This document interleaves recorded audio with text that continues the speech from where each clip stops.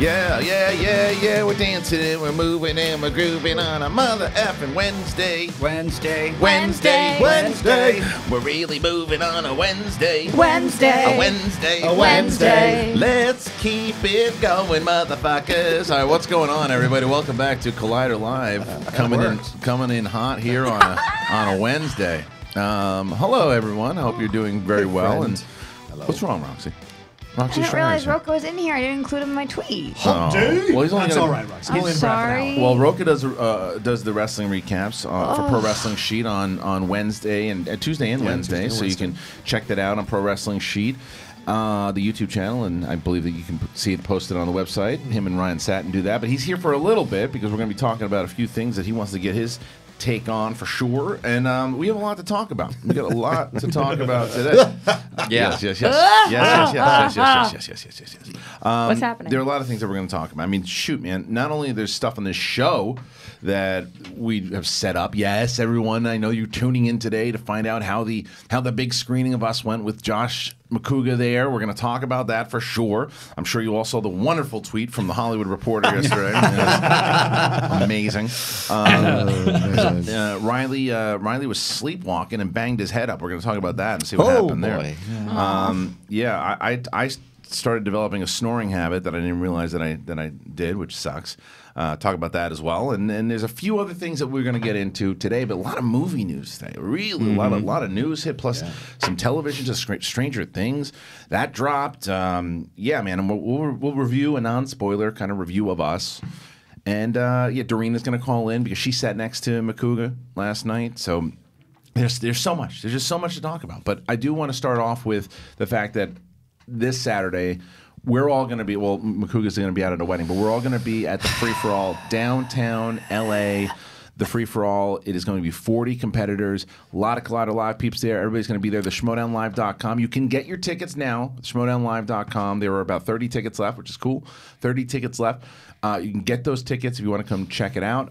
But the other thing is you can get the live stream. If you can't be in L.A., you can get the live stream. You can get those actually right now. Same thing, the schmodownlive.com. Macuga, I know you're bummed because this is one of your favorite events. Dude, I loved being in it last year.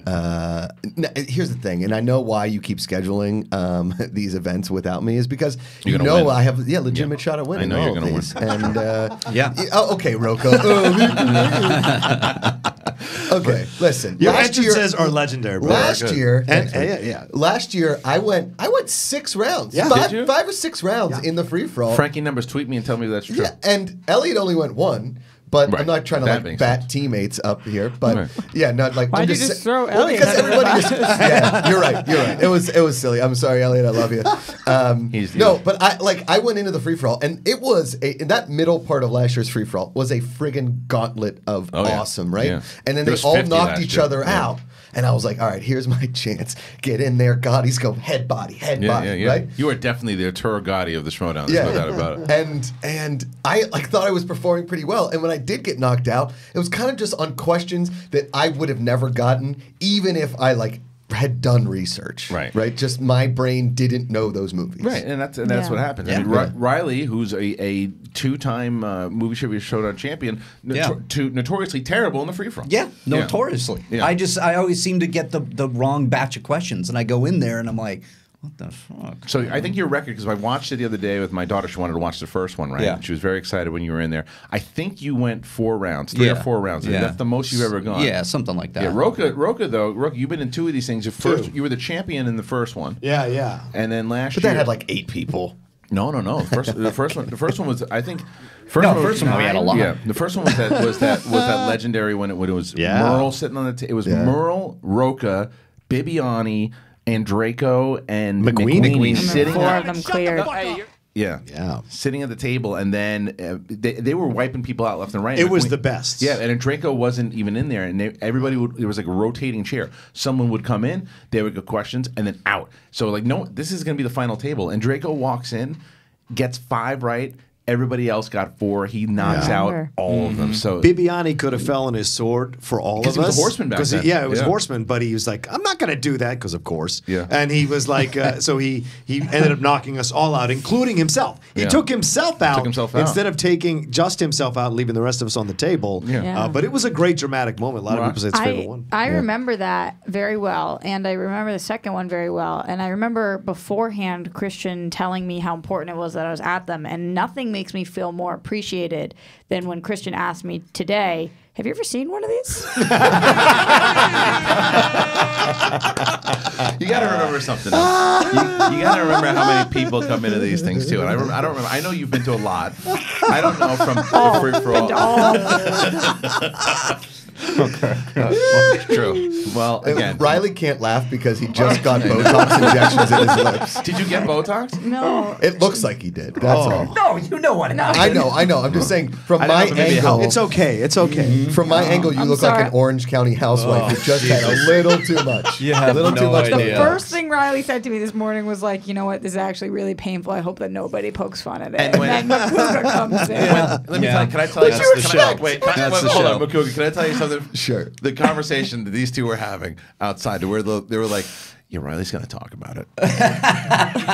But he wants it to be very serious. And I was like, have you ever watched this show?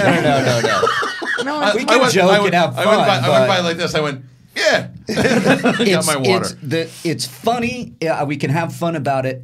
What's happening next is kind of serious. Right. Well, that's the thing. Well, I do want to. We'll talk about that. We'll talk about it. We'll get into that in a second. Macuga, is that your serious face now? I'm like, oh, What'd you do? What'd you do? His face Way to went go. Oh, you're fine. Did Julie leave you or something? No. Don't No, joke. no. All right, listen. So, Oh, gosh. I can't be with somebody with Botox in their face. Yeah.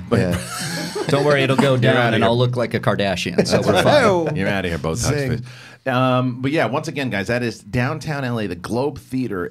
40 competitors you get to see. If you've never seen one before and you live in LA, you want to come out and see the Collider Live crew, come and check us out. But if you've never seen one before, this is the one to get yourselves into it, because it is every single competitor.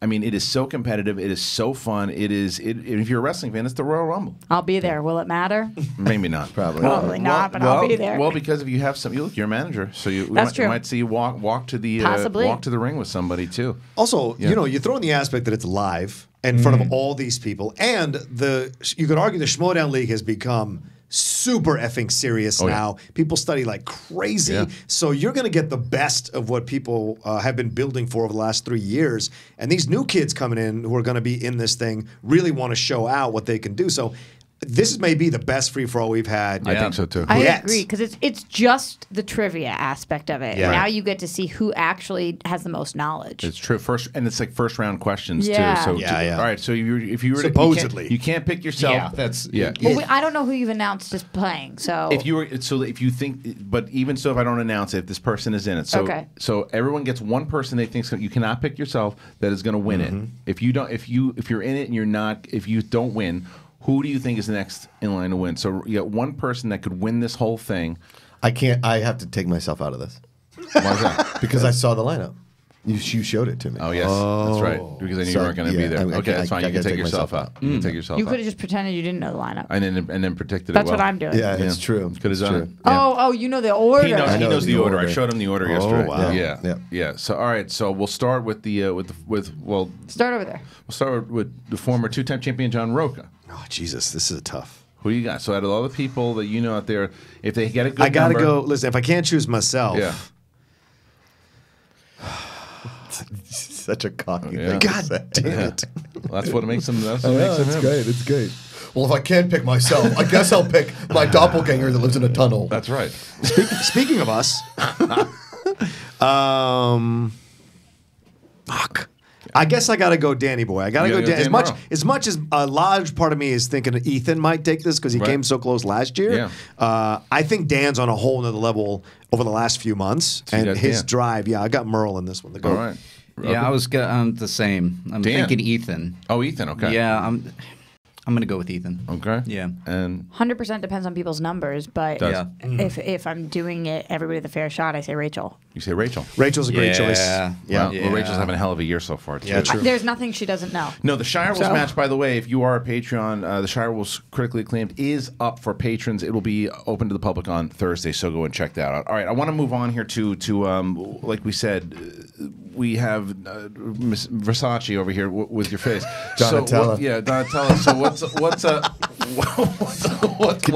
So I believe the words you're looking for are what the fuck happened? Yeah, what happened? So tell us what happened, because I got Remember, I'm on your side. Yeah, I know. throughout all It's of this. okay. I'm Well, the here- only one, but Well, I it's am. all right. I don't know if I told you this. So this is again to show you my daughter, right? I'm walking yesterday, and Reilly says, I got hurt. I'm not going to be on the show tomorrow. Roka's going to handle producing. So I call him, and I'm like, you okay? He's like, yeah, this is what happened. I have to go to emergency care. And my daughter overhears as they're walking. She's like, there's Mark Reilly? I was like, yeah, it's Mark Reilly. He hurt himself. He's got to go to the urgent care. And she goes, he's going to be able to do the free-for-all, right? There was a little bit of a period there that I was like, I don't know if you can do it. Yeah, so what happened? 3 o'clock in the morning, I leapt out of bed sleepwalking, and there's a window ledge next to my bed, and I face planted. Okay, so it wasn't in the Literally, kitchen. no. Oh, I thought it was. I know. I started by lying to everybody by saying, I had an accident and slipped, and because I was pretty fucking embarrassed. Yeah. It should be, because I've injured myself multiple times night terroring and sleepwalking. Right. Josh knows what I'm talking about because of his night terrors. It's a similar thing as we were doing some research. There's some kind of thing going on with me that's the other bigger part here because it's really scaring my fiance. I hit so hard that I punctured all the way up here with my teeth. There's a big thick lip. So you woke up your fiance from the I woke slam, up. obviously. And then she pulled me into the bathroom and because I was bleeding profusely from my mouth, and I didn't wake up until I was in the bathroom sitting there. Oh, you were still out. I was still out, Holy shit! screaming, and I thought, and she was like trying to get me, and she's like, "What's going on? What's going on? Poor What's Julie. going on?" And I was sweating, like it was this weird thing that my body was in shock. She thought he was awake though because She thought he I was awake. screaming. Yeah, and I was screaming and yelling because I was in a lot of pain. Don't remember shit. Damn. Don't remember. I remember vaguely it happening, but I was dreaming. I was like, "This is a fucked up dream." And then when she got me sitting down, I had blood all over, and I had ice on my thing, and hit my nose. It hit right here. I mean, I went full face plant into this thing. So sorry to paint the picture. You're laying in your bed. Something happened. You don't know what it is. You dream. You did right. You jet up, and then the windowsill bang. Yep. Oh wow. Just completely face But what is planted. this? Is stress? What's happening? I've slept walked before when I was staying in Paris doing the Star Wars play. Yeah. I had a dream where I was in the Paris streets and a car was coming at me and I jumped out of the way. Now we were in a bunk bed situation. I was on the top bunk, so I leapt out of bed and flipped over and hit the wall. Okay, it was a dream. And it was a dream, and I've done this before. So you could call it stress. I mean, everybody losing Cal. It's been rough. Yeah. Sure, of course. It's been rough, and I don't know if that goes into it. If there's a lot of stress with work, I work all the time. I do extracurricular stuff and work and writing on the side. Then I have the wedding planning.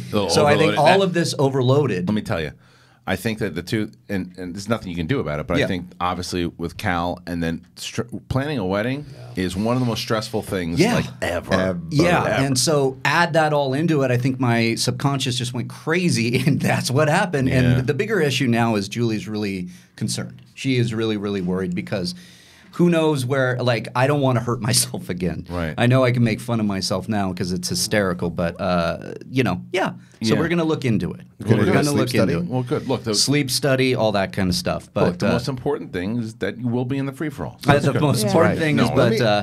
Let me be copacetic here for a second. Yeah, because you deal with stuff. I deal with this stuff all the time. Yeah. The fact that your fiance is concerned and my wife just goes and sleeps in the guest room says a lot. Well, you guys have been married for she's used to it, though. God, shut up! Yeah. But in the beginning, was it like that in the beginning? It's also different. He's getting up and injuring himself, and so have I multiple times. Yeah. I mean, I got stitches in college. I got stitches in my study abroad. Okay, so we have something sprained similar. my ankle really bad when I lived in New York. How'd you do these things? So the one in study abroad, we were in Switzerland skiing, and I jumped off the top bunk. My buddy said he saw it. He said I jumped off the top bunk. I landed like Spider-Man, and I ran right into a bunk bed. Yeah. So it's usually like I'm running to or from something. You guys are just in a different. You guys are in a different. It's like Exactly. It's like Inception. This is exactly it. Yeah. The two exactly things what happens. that they say, because I used to have a really bad sleepwalking problem as Yeah. well. The two things that they say actually help without like medication or whatever is not drinking. Which I wasn't drinking. No wine. Yeah. No. We don't like. We're on wedding diet now, so we do Saturday nights. But drinking like kills it because now next level, and I'm sure Stitch's time for Josh, probably some alcohol involved. Yeah. Yeah, you're abroad. And then I was on my study abroad and I was in college. It was like a 7-night-a-week the thing. other one, which is annoying, is exercise. They say you literally have to like wear your body out, and try to like make it so that your body is so exhausted that you can't. Your body needs to have a baby. Rest. Have a baby. There it is. I'll have a baby that will sleepwalk at night and get out of the crib and jump off things. People ask you, why'd you have a baby? To stop sleep. the night terrors. To be so exhausted. I know I just have day terrors. I'm not sleeping at all, but I'm so exhausted that my body won't even get up. If I start to sleepwalk, I just move like this because I'm too exhausted to get up in the first place. I developed something that is absolutely nothing close as dangerous as you, but definitely probably as annoying. For some reason, I started snoring. And it's because I never snored. You and Ken. I don't know what happened. It happens. You strike me as a snorer. But I wasn't. I have never been. Ever? Never was. You're one of those people who thinks they're not? No. I wasn't. Because your wife would tell you. Yeah. And what was funny about it is that it happened. Usually, if it did happen at all over the last like year, it's when I was like extremely exhausted, like just like out, and it was conked out. Yeah. And so my wife, at one point when she first started dealing it, was like would be like I feel at night bang bang bang bang bang in my back, and I'm like, I don't know I'm doing this, right? Yeah. And then, but now your wife and my mom go to the same school of snore wake up. Ding, ding, ding, ding, ding. But now she's doing this thing to where she's like, honey, you're sleeping. You're snoring. You're snoring. And then so last night, didn't know I was doing it. She was doing the rub and everything too. And then she's like standing over me like the emperor at one point. And she's like, you just woke up the baby. And I'm like, all right, I'm going on the couch. Well, here's the thing. Here's what you need to do. What my dad has done, and what is it? Wait, Cody, is this Ken? Did you actually tape Ken?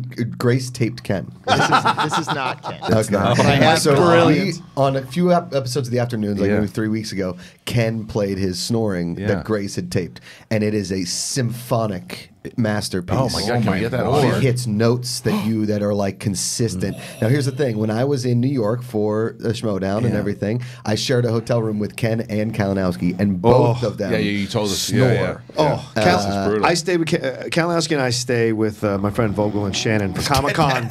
Comic-Con every year, and it is a motherfucking chorus of snores with all those guys in the room. Kalinowski, a skinny guy, always in shape, works out like crazy. Yeah. Can't believe it. Snores like Fred Flintstone. It's out of control how much he snores. I don't think I could be with somebody who snores that loud. I didn't snore. So Never. I would murder somebody. I have patience for a lot of But things. no, Exhibit don't A, mess up Ben, my but- sleep. Oh, Yeah. I have like 5 hours a night that I can sleep. If you're snoring, I can't. Hold on, wait a second. I'm writing down another reason for you not to have children. Sleep. Yeah. It's so like I would, because I'm from the same camp, school, Right. whatever, that your mom, your wife, I would push somebody off the bed. Yeah. No. She's not here's having so it. we Get told, out. We told the story on stage Sleep in in the hallway. Seattle that Ken got breathe right strips for me and not Grace because we had to share that bed in Seattle. And I woke up after the Wednesday night. None of us really drank, so I slept soundly. I woke up. He's like, "Did I snore?" I was like, "You didn't. There was no snoring." Because he woke me up multiple times in Arizona. I've shared hotel rooms, Ken Comic-Con. Never heard anything. So it just Yeah, develops must later have on. just must have gotten Same worse. with me. Yeah. And I have been my whole life. I've been a mouth sleeper. Like I sleep with my mouth open, so I That drool same. a lot. And so, Amanda says sometimes I breathe heavy, but even in like nights of a lot of drinking where I pass out or whatever, Amanda says no snoring, just like some heavy breathing. My dad is a nose sleeper and he sleeps on his back, and he got this mouth guard, and the mouth guard changed his life because he doesn't really snore as loud. I mean, he still snores, but he's got a mouth guard. I'm not doing it. Now, is the mouth guard like something like the football players put in? Because I could have used that the other night. It's basically a night guard for for your teeth, but it also has like the this helmet thing. For people who have TMJ a lot of the time. Correct. But it opens up your nasal passages. Right, go ahead. Last night as we were getting to bed, Julie starts putting pillows Smart. all over the window. She's smart. Yeah. And she's like, "We got to," and I'm like, "You're baby proofing the room right now for me." And I'm like, think "That's about how okay." Scared she probably actually She was freaked out. Your face is gonna look like a hamburger by the wedding. And I was like, I'm not going to be able to do free for all because I couldn't talk at one point because I was like, what the fuck is going on? Yeah. And then I swollen. was worried. Yeah, I was very swollen. And but she was like, what is this, babe? Are you missing Cal? Is it that? And I'm like, maybe. I don't know. I don't know. But Well, speaking of Cal though, there's been a lot of art, a lot of people sending Jesus. stuff. Then this all happened around the same time. Yeah. A big shout out to Paul Duncan. Nice. You can check him out at Pick Up a Painting. Look at that. He actually did the most lifelike picture I've ever seen awesome. with Cal. It's cool. It's gorgeous. He's sending it to me. You should blow it up like that size. No, it's a huge original painting that he is sending to me. Oh, that's fun. That's cool. So I got to thank him. He did a great time lapse painting of it. If you go to his YouTube channel, but it's at Pick Up a Painting on Twitter. What is that medium? Is that charcoal or pen? You know what? Paul could probably answer that better than I can. I think it's paint. Paint. It looks paint. If you see his video in the time lapse, it's gorgeous and it just takes shape and it's. You got my boobs. Yeah, that's you good. got the boobs. No, it looks it's beautiful. It's really good. That's the face of hey. I see you have peanut butter. That's the peanut butter. Great. Cal was out there for me. Okay, so cool. That's a lot of things covered thus far today. You know it was cool, Christian? What's that? It was cool. I thought so. Yeah, okay. You think it was cool? Real quick though, and this is hard for you. I know, but so you can train service animals. There are trained service animals that help with night terrors. Like there are PTSD soldiers that have dogs. Yeah. My buddy Kenny, who started the Battle Buddy What, do Foundation. they bite you when you wake up? No, they get in and they nuzzle you back to sleep. Look So at it's this. it's a warming kind one of of a those. thing. And that's what my buddy Kenny has because he has night terrors and extreme dreams, as they say. It's interesting because I really noticed it after losing Cal how much of a stress relief he was. Yeah. When you just come home and you're like, "What's up, buddy?" and you start and you just forget everything in that split second, energy-wise and everything. And that's maybe I'm not going to point to that, but that certainly was a big. Julie mentioned big she's thing. like it's been a big hole, like a huge hole where you come home and you don't have that. So Are you thinking about getting another one? Yeah, we Another dog? We are. I've been looking, but not very seriously. We're You wait thinking till after the wedding. Yeah, after of the course. wedding. Yeah, because I mean, look, it's not as intense, but it's definitely similar to having children because you got to, especially a puppy. Yeah, and we want a puppy. I'm a puppy guy, where I train them right then and there, yeah. and we get that bond, and that's what I did with Cal, and You he was the best trained dog. This one's got to do the paw. Yeah, I'm gonna look for the night terror sleepwalking Cal guy. did the paw. I know. One time. Can we one time. bring up? I was thinking. I haven't checked either David B or Thrawn's channel in a while. Yeah. I don't know if they have songs. I'd like to see if they have They any would usually songs. tag us. Sometimes they do. Sometimes they don't. I told you, it's like don't Banksy. see tags. Yeah. It's like Banksy. You got to just kind of go and see. There's Thrawn's channel. see tags. So go to videos. I mean, is this great radio Video? or Oh, what? no, Just no. looking Video. through That's what we do every time. No, there's no new songs. We tried David B. If we can find Video. David B. No. Took a break. What do they call it? What? What do they call it when you're? Because I have sleep paralysis. no Is that ones. what that is? Where Oh, you I have you that can't too, wake up, yeah. like you can't wake Yeah, up, and your there's- body's frozen. Brutal. Yeah. Because my girlfriend has night terrors, so I'm her she service dog. Because she'll start doing, and I have to guide her back into sleep. Right. Because she'll start yelling or talking and shit, and she hasn't done this though, and that's what scares me. Roy, if I'm having sleep paralysis while she's having night terror, I can't help her out. Yeah, we're fucked. Julie did all this research, and there's a lot of disorders that affect people. Yeah, it's weird. The night terrors is one of them. What I have, and probably sleep yeah. paralysis. All right, look. So can we get? I want to get. Let's get Darina on the phone now, if possible. Have her call in because I want to get into this whole thing that happened last night with. Let me text her so she can start. Yeah. So look, I'm going to set up the scenario for those who didn't tune in the last couple of days because we actually met a Collider Live fan last night. And That was a good dude. Aaron. He was a nice At guy. the screening? Yeah, and he came up to us, but you could tell he's a fan of the show, obviously. But I don't think he had been listening to the last couple episodes because he didn't realize why Macuga was there. Yeah. And so. because it was really funny when Macuga showed up. I want to set up this whole scenario. We're sitting on the show the other day. Macuga said that he had seen the Us trailer with his lady when they went to see Captain Marvel, and we watched the trailer. He was scared out of his mind. He said there was no way you could ever get him into that theater no matter what. I said, how about a dinner at Morton's? He said, okay. And so we decided then to go and have him sit. And what the plan was that because it was going to be a packed theater, and you can always tell with the screenings, the buzz around the screening, what time to get there. And yesterday I'm telling people, the movie started at 7. You got to get there at 6:15. It's going to be a buzz. We get there, there's a line around the door. Apparently I pushed Roxy out of the way. I didn't even know she was there. You and Fernandez. I was like, hey guys. Brushed right past you. Didn't even see it. You know, it's so funny, that soundbite, I could actually see your face as we walked by doing that. I was with a friend who didn't know you guys, and he was like, do you know them? And I was like, only every day. I have a beef with. All right, well, we'll get there. Yeah, we'll get there. We'll get there. Here's the line. We get in, we sit down, we get our seats. It's myself and Fernandez, and I saved the seat for Ellis. Okay, save the seat for Ellis, and then Dorina walks in. And she's like, she comes walking up, and she's, where should I sit? And I go, and I point to the other side of the theater. I go, that side. And friend goes, no, don't worry about it. Sit over here with us. And I go, are you sure? And he's like, yeah. Have him sit with us. I go, Macuga's going to be with her. That's fine. How bad's he going to be? Okay. And Copster was in the same row too, right? So then how'd you get them all in? Copster already had. No, not Copster. Oh. Well, Macuga was my +1. Yeah. And then Dorina was a +1. Dorina's on the phone. Oh, she's okay. I gotcha. It's Dorina's on the line, and we'll get to Dorina in a second because Dorina shows up, and then because she didn't know, Dorina didn't know. She's like, she asked me, where do you want me to sit? And Fernandez goes, come in the row, sit down. So she sits down, and we sit down, and Copster's in the row, and then there's these 2 girls that are sitting there as well too, with 2 open seats. So first of all, Ellis walks in, and I have the seat for him, and he goes, wait a minute. Macuga's coming? And I go, yeah, he's sitting in this row. He goes, I'm sitting in the front row. And he leaves. And I'm walking up the stairs, and he's the first person I see. He's like, listen, it's nothing against you. It's all about you. Yeah. And then he's walking out. And I get it. And I said to Ellis, and I look at Ellis, and I go, Fernandez decided that he wanted Dorina and Macuga to sit in this row. And Ellis looks at him, and he goes, bad move. Yeah. And takes off.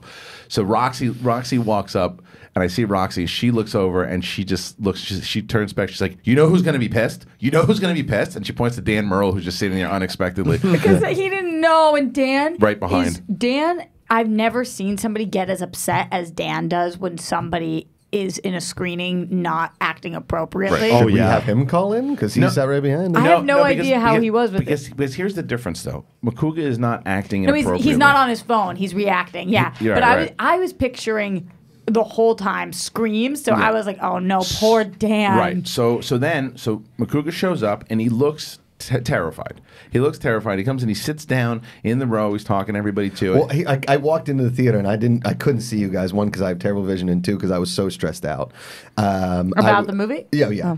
Oh. And I hear like, hey Josh, and it's Wendy, and I was like, right. I didn't even say. I think her friends that Wendy was sitting with were like, "Do you know that guy?" Because I would just like shunned her off because I just wanted to get to a seat and just like. You just wanted there. To start and get it over with. Yes, correct. Right. So Dorina, and I feel bad that I was a dick to Wendy. And Dorina, you sat next to Macuga, and were you kind of trying to talk him off the ledge, saying it's not going to be scary, or you were just kind of doing the opposite and trying to get him more hyped up? What was going on before the screening? Sorry, I gotta switch ears because one of them is deaf now. Oh, okay. Oh. So from give the me screaming. a break. Oh my God. Okay, first of all, I just want to thank you for taking me to the screening. I had one of the best nights of my life. And also worse because Roxy was right. Holy crap. I've never felt such contradicting emotions going on at the same time of pure joy and embarrassment. Right. Well, all right. So we'll get into that. So as the screening starts, and before that, Macuga turns to the ladies next to you. Well, yeah. Here's the thing. So I walked in, and I was a little late. So nervous. Just terrified. And we start talking, and you guys are like giggling and doing your thing. Which, by the way, there was a few laughs during the movie last night. Like real laughs. Yeah, real laughs. And I was like, "Why are you idiots laughing?" Mm-hmm. Like there's no part of my body that could laugh during that movie. Genre? I was not. Yeah, I was enjoying the hell out of it. No, yeah, that movie was no. So So No, John. No. I know, so clearly. I sat down and I was like, you know what? I'm probably gonna need a water because I might start sweating. And it was getting kind of dark in there. And Mance is walking around doing his Mancy thing, right? He's the mayor. Yeah, He's the mayor. It's fine. And so I go and I get a popcorn and I get like the smallest glass of water ever because apparently the ArcLight's not giving bottles of water. I Which is don't weird. know. Oh, no, I asked. You got one too? That's what I said. No, Oh. I didn't get one. I asked them about it. They said, They sorry, stopped doing didn't. it? No, they didn't pay for it. Oh, It's a they different paid package. for it this time. I see. Wow. I Yeah, see. I Okay. asked. I was like, but I always get water there. I Like, see. yeah, they cheaped out a little bit. And I was Okay, like, okay, oh, okay. yeah. It is okay. what it is. All right. I got to jump out. So, Okay. bye, John. Bye, Sorry. John. See you, All dude. good. Always a pleasure. So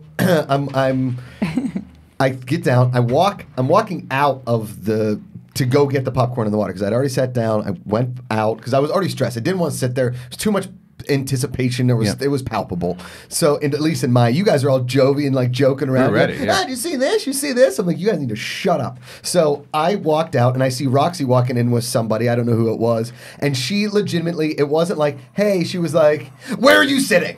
And I was like, by Kristian and Darina. She's like, okay, well, I'm going to sit away from them. And didn't She was even being mean to introduce you. me to her friend. You were Nothing. walking. You were walking very quickly. Wait, You didn't want to be stop. honest. Were you mean to? It was so funny though because it happened to everybody in the Collider family. Yeah. Everybody just looked at don't us think it and was saw nice. that Christian, Mark, and I were sitting next to Josh. Right. Well, Yeah. And they just Dennis walked walked. That's by. right. Dennis walked in. Dennis walked in, saw Macuga, and Dennis, started cracking up. Roxy. Yeah.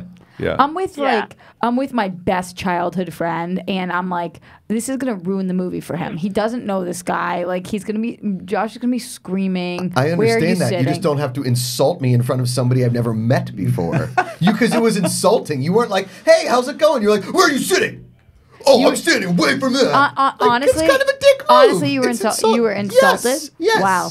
Yeah. I didn't think that. Yeah, it was like kind of a dick move. Wow. Wow. Wow. No, honestly, I'm shocked because all you talk about is I how don't know nothing that guy. offends you. don't know. Who, it could have been like, hey, this is my friend Josh. He screams during horror movies. Instead of. He knew that. Okay. He knew. Good. He knew that. Whatever. It's fine.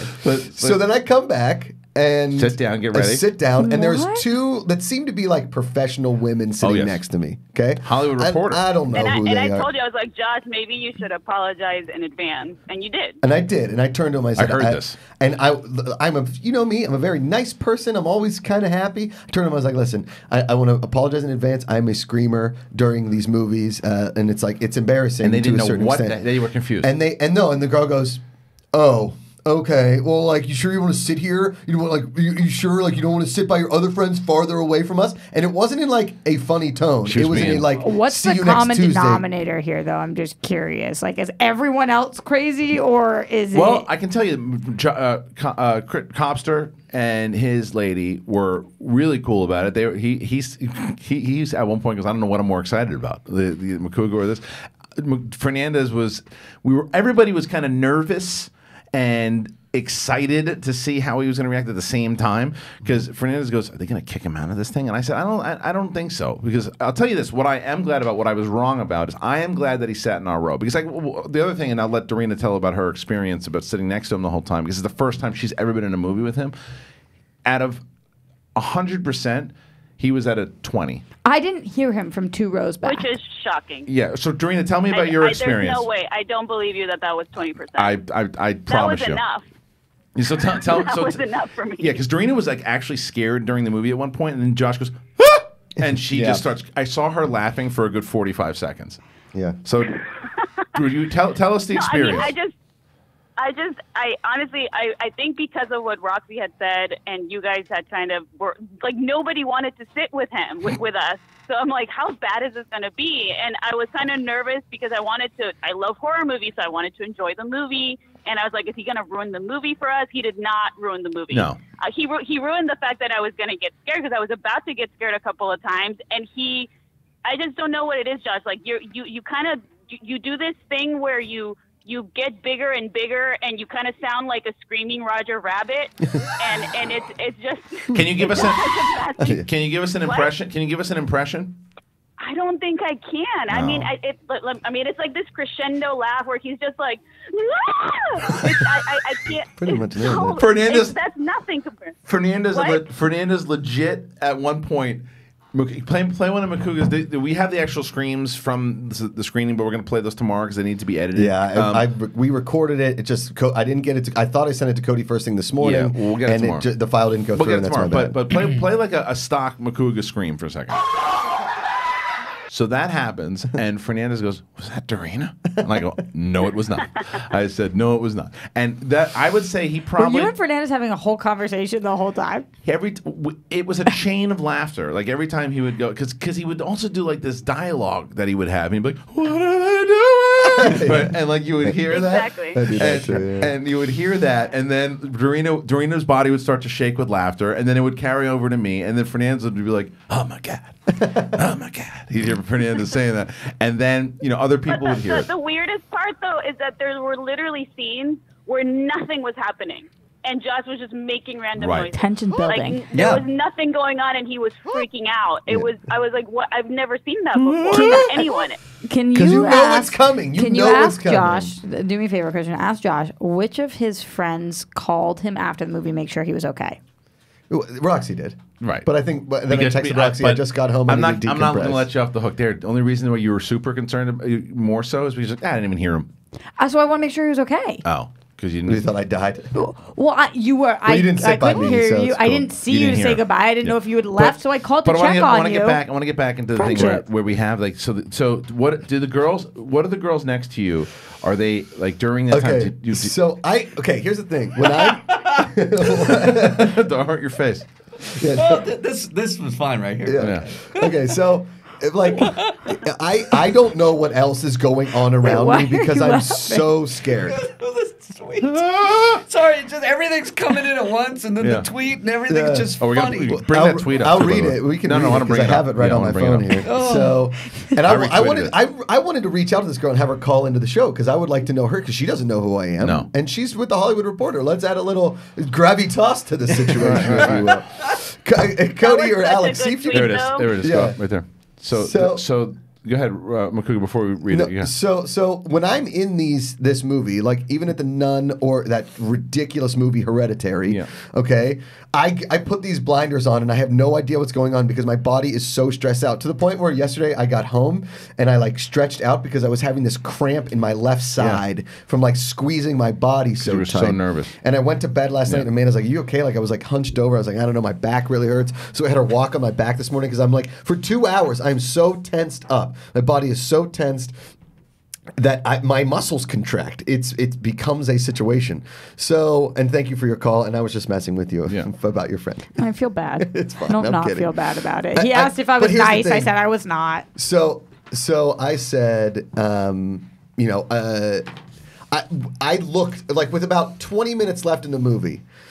And when I screamed a couple times, and here's the other thing: not only did that girl next to me tweet and talk about her friend who like took one for the team to sit next to her, that girl sat next to me. So her friend didn't sit next to me. Oh, Rebecca Ford or whatever her name is sat next to me. That is her name, in fact. Right. Yeah. All right. So this is Rebecca's tweet. Rebecca's tweet last night I saw it and I retweeted it immediately. 9:54 p.m. So she walked out and tweeted. That was what she was thinking about first. She said, "Shout out to Yes Kelsey for sitting next to the very large, debatable, grown man who I've lost some weight. All right, who screamed like a 14-year-old girl throughout the screening of Us. Like even during the not scary parts, it was very confusing. I saw that, and to me, that made the Mortons thing worth it." Can I tell you how many issues I have with this tweet? Okay, go ahead. Please, first of all, break it down. Or are you going to be Hallway Roxy? Well, let's hear it. That's your new alter ego. Hallway Roxy. well, first of all, I have 50 issues. It's not like we were at a fan screening where nobody would ever find this. We're at a critic screening. He's obviously going to see it. Like we all know each other. I'm not saying you know Rebecca, but you know a person Rebecca knows. We all know each other. Right. Like yes, we have a mayor, and yes, it's Mance. Yes. But other than that, we all know each other. So this person I knew 6 must people have when I known walked that. in right away. Second of all, and obviously this is me being a little social justice warrior, but for a woman to now tweet that a man sounds like a 14-year-old girl in a screening Toxic femininity. is disrespectful. It is. It's just if she wanted to say you sounded like a 14-year-old boy or 14-year-old child, a 14-year-old child, but the amount of comments about what that means. Like, why are 14-year-old girls more scared than Did boys? you see on the Instagram, because I sent the tweet on Instagram, the first comment was from Andrew Santino, friend of the show, what's wrong with screaming like a girl? Well, did you guys see those commercials, the Like a Girl commercials, and what it means now redefining? So that's stupid as crap. Okay. And then also, when you're looking at this, she refers to you as a very large grown man. Not very large. Which, doesn't sound, very maybe large she grown meant man. it as a compliment, but it doesn't sound like a compliment. So now she's describing your size, and your size should make a difference for. Yeah. And just everything about this, I was like, Rebecca Ford, shame on you. Shame on you. I got Also, to add to your point, Roxy, I've never heard a 14-year-old girl scream that way. So. Yeah. So it's not even accurate. It's inaccurate. No. Disrespect. Dorina referred to him as Roger Rabbit. Yeah. Yeah. because And thank you for defending me on that one, Roxy. And I would honestly love for Rebecca Ford to call in or whatever, because I think it's hysterical. I think it's really funny. So here's the other two parts of this. So there's a part in the third act when nobody should scream, and I screamed. Okay, and I hear.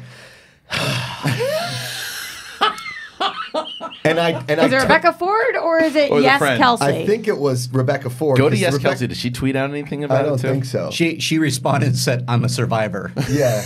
and I thought it was great because really she poked fun. Which at was it. Yeah. hysterical, right? I thought it was amazing. I like Wait, the tweets. wait, Josh, but also tell them about. Okay, so guys, the people in front of us. Oh, I feel exactly. so bad for them. Why? What happened to Well, people? I mean, I was yelling. I mean, not yelling, but I was screaming throughout the movie. Dorina, did they not both turn around and evil eye the shit out of me after the movie? They Like huff- at the end, I think you might have ruined the movie for them. I feel kind of bad for them. Yeah. I don't feel bad for me, but I feel bad for them. See that I'll take issue with, because I've sat It's next a to him horror where- movie. First of all, and even that he wasn't doing it. I'm telling you, I wasn't promise you, singing the Mary Poppins it was- songs at full no, volume. he was screaming during the moments. It was 20. He was. Just I'm a telling you, it was spoonful 20%. of It sugar. was not. It was not bad. This is why I love going to horror movies. Yeah. I hope to get a Josh Macuga Yeah. in the audience. And to be fair to him that's too, so fun. he also got a lot of laughs. Yeah, too, I'm sure. In a way to where, because people, Yeah. and not in a way like, oh, the guy's trying to get laughs. It was like he would go, ah! Yeah. and you would and you would hear the crowd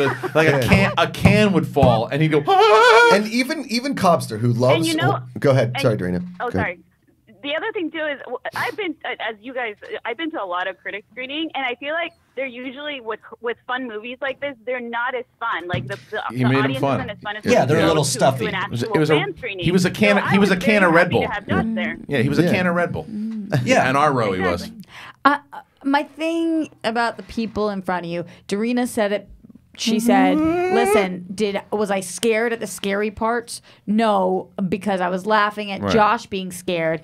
And I think a lot of people go to this want to be scared. If Right. you go to a horror movie, you want to be scared. So I don't know if you necessarily want to laugh as much as See, you here's should. the Sure, thing but that's for also me. not his fault, though. Here's It's not the his thing fault. for me. Well, it is his No, hold on. It's how he reacts. Let me just right, let me which put is this. his. Whose fault is that? My brother. Now, can I just defend myself a little bit? Please. Yes. Okay. I'm trying to defend you too. Thank you, and I appreciate it. I'm You're all with you. trying to defend me, and Yeah. Roxy Dorina is too. Hall No, of Rocks. I'm defending him against Rebecca Ford. Right, but just not for coming to the screening. You did not. You No, did not it's want not him there about last the night. coming to the screening. And I'm not actually embarrassed of my friend Josh. I just don't know if my experience is best if he's there. Right. So I'm going. So Okay. basically, what you're saying is I have to take him to Morton's again to sit him next to you at it too. You have to take me to Morton's, him to Morton's. Why would that help Why me? don't we settle? Why don't we go a little less expensive for the It 2 screening, and we all go to Outback Steakhouse? Yes. I like Outback. Or Olive I'm in. Garden. I want to watch I've never it too been. with you. You've never been? I want to do that. Did you hear what she just said? What's that? She's never been to the Olive Garden. I hear it's got unlimited breadsticks. Let's do the Olive Garden. Why don't we do Fantastic. Olive Garden? I love It- that idea. All right, it too. You got to sit next to him at Olive Garden. How do I get one of these bottomless pasta bowls? every Oh, week? that's easy too. It's No, only like $8.99. unlimited. Just order Yeah. it. If you guys, there's like gold bowls that they have send to one. people that then you just bring your bowl and they fill it for you because No, you're a that special doesn't matter. person. No one Yeah. called me out for the idiot thing I said. Why- What'd you say? I said, yeah, okay, we'll do that. It too, you got to sit next to him at the Olive Garden. What? Yeah. Well, give me it too if you sit next Yeah. to him at the Olive Yeah. Garden. Eat the breadsticks, So- moron. so- you fucking moron. Here's the thing too, is Cobster and his girlfriend. Amber, sweetheart, cops are the best. He's like giggling over there, and I thought he'd be upset that we were in the same row. Afterwards, he texted me after he saw this tweet. Pissed. He was pissed about the tweet, and then he's like, "Dude, you weren't even that bad. Yes. In fact, you made Amber and my experience better. We talked about it on the car ride home." Yeah, and I was like, "Great." That's what I'm saying. He's a horror guy. He gets it. Wait, hold on. It wasn't jarring. It wasn't jarring. It flowed into the screams. It's part of the experience. You go to horror movies for. You want people to scream and get that out and release tension. And I was worried about sitting in the row with them, and I actually it enhanced my experience. I think we boycott Rebecca Ford. Nah, I wouldn't. It's fine. Yeah. So everybody's got their funny thing to say. I'm taking a stance. No, she's fine. The person that should be most offended by it is more offended by Roxy dissing me in the hallway. Like I'm a 14-year-old girl, not in the popular crowd. She's hallway Roxy, get out of the way. She's hallway Roxy, what do you say? She's hallway Roxy, what do you do? Hallway Roxy, get the fuck out the way. Get the fuck out my way. No, here's the thing. You said it was my fault, right? You said it's my fault. You said it was your brother's fault. Okay, no, it's fine. My brother used to just torture me. I'm scared of dark places, mostly because he'd like lock me in the basement and laugh about it. Anyway, so... Okay, I love my brother. He's amazing. I won't say anymore, but part of this movie must have really affected you. It's scary. Yeah. This whole movie, anyway. Oh, can't wait. What I'm saying is, as a human being, I don't know how people don't react like I react. Because I don't, I'm not acting. I'm not putting on a show. This is a natural reaction. It's not because if I was putting on a show, I would have overreacted to all the scary scenes. I saw a comment on the YouTube channel a little while ago. Oh, no, it was when you were reviewing the It trailer, and they go, "Oh, this thing with Macuga being scary movies, it's such shtick." It isn't. No. The first time, I'll be honest, I was like, this is him trying to be funny. It really isn't. It really isn't. I feel you. So when I eat cheese, I legitimately spit it. I spit it out. Okay. Because it tastes disgusting. I don't understand how somebody can like it. It tastes like mold and poop in my mouth. Moldy poop. I feel how you feel like when you don't understand how other people can't react the way you react. But that is on me. Right. I'm not saying it's your fault like you're doing it on purpose. I'm saying it's not my fault. Real quick, hey, Tarina, I just wanted to, because I got another caller calling in, but I wanted to thank you last night for taking one for the team. Friend. And yeah, we'll see you on Thursday. Yeah, see you guys tomorrow, and thank you so much. And Josh, I hope I at least was a little nice to you yesterday. You were great. It was very nice. Are you trying to one-up me? Yeah, I think so. I think she is. All right, see you later, Tarina. All right, so let me know when we get our next caller in, please, and we'll talk to that person as well. You think you guys are friends now, or what's the level? Well, here's the funny part. I don't know if that thread. First of all, the Rebecca Ford. I don't think she knew what can of worms she was opening when she tweeted that out. She didn't know what the title live on it. I think like somebody retweeted it. Either it was you. It was probably you. I retweeted it. So you retweeted it, and then Cobbs retweeted it, and Dennis retweeted it, and people started tagging me and all this stuff. And poor Rebecca Ford, we got another caller. Poor Rebecca Ford. Right. We have a very special guest calling in who she got the Collider brunt of the audience. Who was part of this whole fiasco last night. Caller, can you let us know what you thought about the experience of Josh Macuga at the screening last night? Well, yeah, my experience was a little different because I was sitting in the front row of the theater far away from Josh and the carnage, and I can confirm you could hear Josh Macuga in the front row of the earthquake. Mark Ellis, ladies and gentlemen, Mark Ellis. Why couldn't I hear him 2 rows behind? I don't know, but you did hear him, and were you shaking your head disapproving when you heard it, or did it blend into the reactions of the movie? Well, it certainly didn't blend into the reactions of the movie. It accentuated it for me, but it wasn't a detriment to the viewing experience for me personally because I made the logical decision to go far away from Josh at the beginning of the screening. Because, like, as soon as I went up there and, like, you know, we exchanged pleasantries and all that stuff, and then when I found out that I guess Kristian had made the, you know, I don't. The word boneheaded is strong, but to invite Macuga, the word boneheaded is strong. You son of a bitch. I will push back on that. We got about a half an hour worth of great conversation so far out of this bit. So go ahead, my friend. Go ahead. Does Macuga get does he win some sort of prize? We're going to Morton's. We're going to Morton's. He's taking me to Morton's. What? Yeah. You're taking You're taking it to more. Yeah. Yeah. Oh my God, Kristian, you and I have to have a long talk about our finances. I mean, and here's the thing: what Kristian didn't know, Mark, is that according to this tweet, I'm a very large grown man, meaning I can eat a lot of I know. Morton's. Did you see the tweet by Rebecca Ford? I saw a lot of tweets last night. It was great. She wrote. Can you bring it up again? I'll read it to Ellis. I'll read it to Ellis. It's really good. There it is. It's right here. She said that shout out to Yes Kelsey for sitting next to the very large grown man who screamed like a 14-year-old girl throughout the screening of Us. Like even not during the scary parts. It was very confusing. I would say that's an accurate assessment of the situation. 41 retweets. Every time you say it, I get more pissed. You get more pissed. Like a 14-year-old girl? What does that mean? She has more comments than retweets and more likes on any one tweet she's put out in a long time. Hashtag Collide Alive. Yeah. Hashtag That's the Show. Yeah. Well, good. I think that's an accurate assessment. And if I can just say this to Josh, like I'm proud of him for stepping up and making another attempt. I feel like I'm Josh's offensive coordinator when he goes to see horror movies, and I feel like he's a freshman quarterback who is all pumped up and had a great week of practice, and then he runs into the game and just shits the bed. Because this is what I told Josh going into it. I was like, okay, dude, here's a little horror movie tip for you, okay? When something scary comes on the screen, all you have to do, don't close your eyes, just look at the far corner of the screen. So that way your eyes aren't emblazoned with the image of the clown. I think I blacked out this advice. You're not closing your eyes. No, but I think it all shuts down though, Mark. Mark, I think it shuts down because what I noticed what he does during the movie is he's starting to anticipate like when the moments are coming, because like as someone walks down a hallway or something, he curls himself up into a ball. He tries to put his hands over his face, and then he realizes he can't do it because he knows that he's got to be there to watch it. Yeah. So he takes his face off, and then something doesn't happen where he thinks it's going to happen. He goes, ah! And then he stops, and then he goes, why are you going in there? And then something else happens, and something else moves, and then when something really scary happens, it's like it's bottled up inside, and it just explodes. Makes sense. Josh coils up like a panther in the jungle, ready to strike a kill. Right. Or like one of those toy cars that like you wind back and then you release it, and then it just shoots across the room. Well said. That's what he's like. That's what he's like. But I can say that it is all from. It's all from a place of honesty. Like he's not milking it for the reaction or for the bit. Like this is an actual problem that this grown adult man has. Correct, and that's why if it was just someone, he earned a steak. Yeah, I would never send someone willingly to a screening to disrupt the screening. Because hey, you know what? I just want you to make noises and stuff like that. No.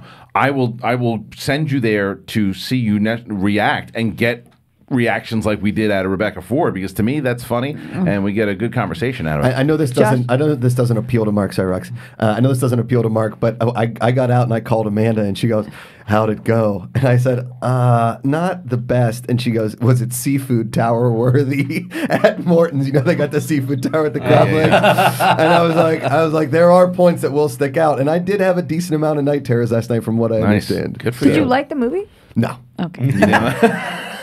Well, Ellis, you know what? Let me ask you this before we let you go here too. What did you think of the film? What did you think of Us? Well, unfortunately, I'm not going to be in the studio to tape our review of it. I already taped it, but I loved it. You loved it? I would have given it, or I will give it 5 out of 5. Wow! I thought it was fantastic, start to finish. I thought every scare, every frame was just note perfect. I think Jordan Peele's a master storyteller. The performances were great. It was funny. Like, the humor in it was great.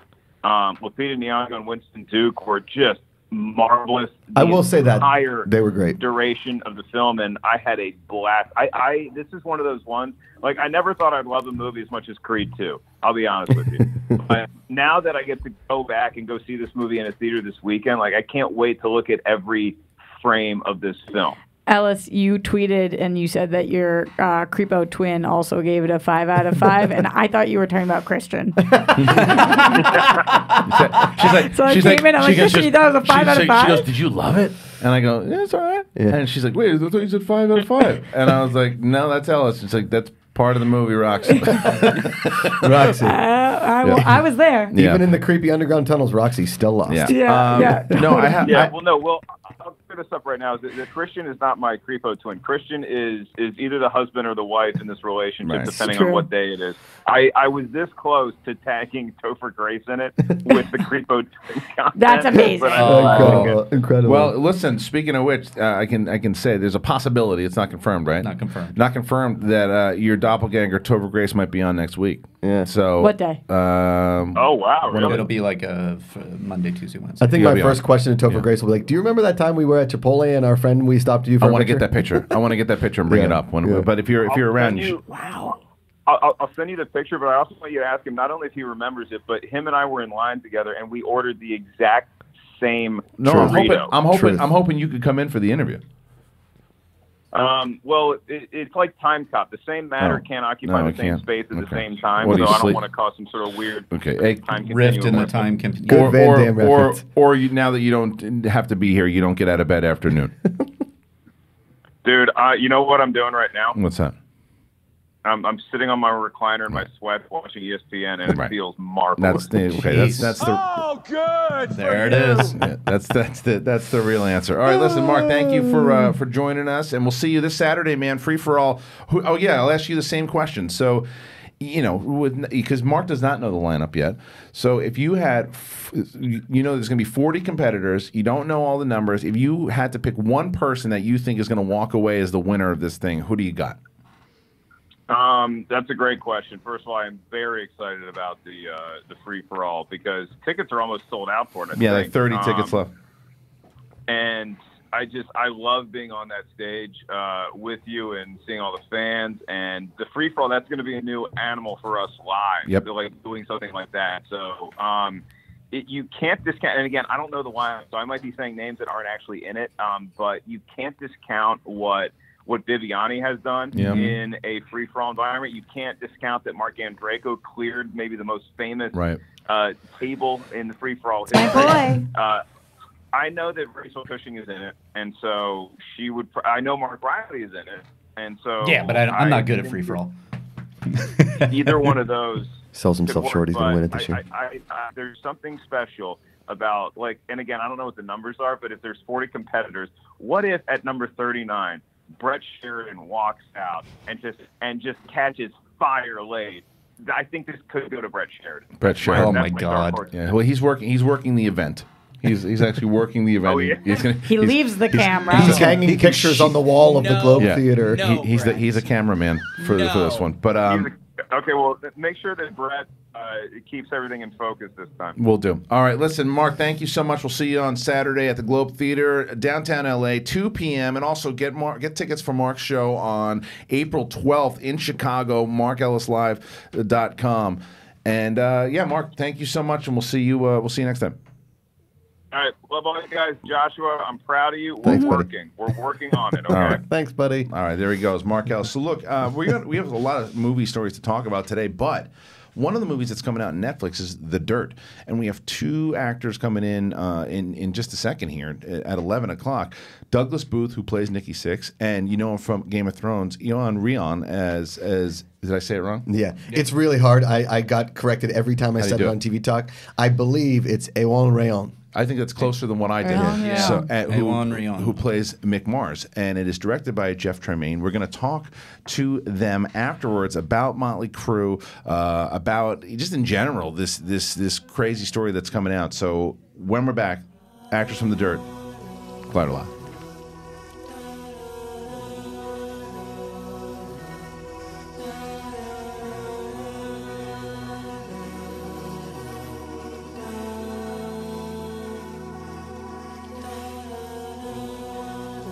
Hey, Collider fans, John Roca here. Look that behind me. There it is, Collider Sports. That's right, that is happening. We've got some great programming on there already. For those of you that have already watched, thanks so much. We got so much coming down the pike. We're talking about NFL. We're going to talk about NBA. There's plans about NHL.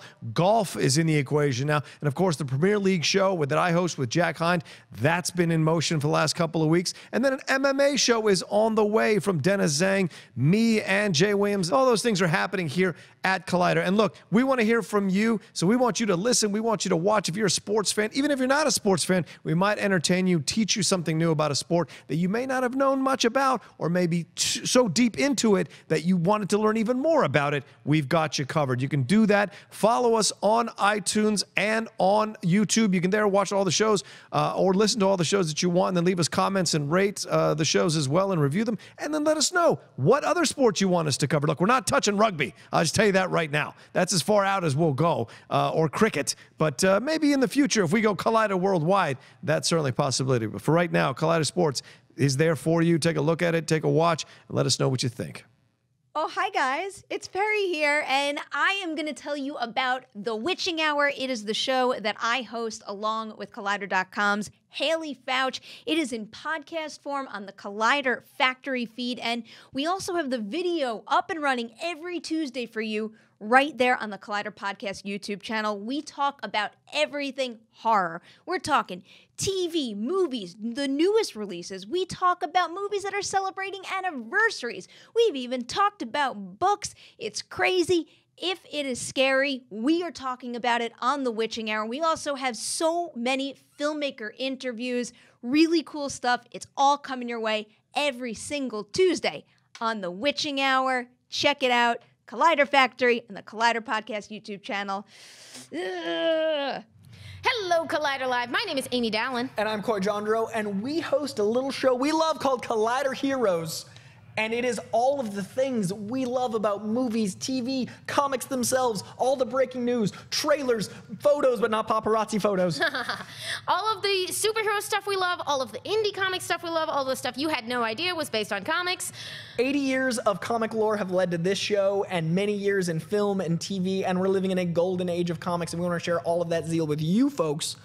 So we talk about the stuff that's coming out. We talk about what we hope is coming out. We do fantasy casting of things that should exist. Why don't they exist? And we do your Twitter questions asking directly to us what we think of certain things. And every single week, since we both actually love and read physical comics, buy and print, we have a comic pull list where our 5 biggest favorite books of the week come out, and we dive into those with you guys. You can buy digital. I'll forgive you. As long as you're paying for your comics. It's all good.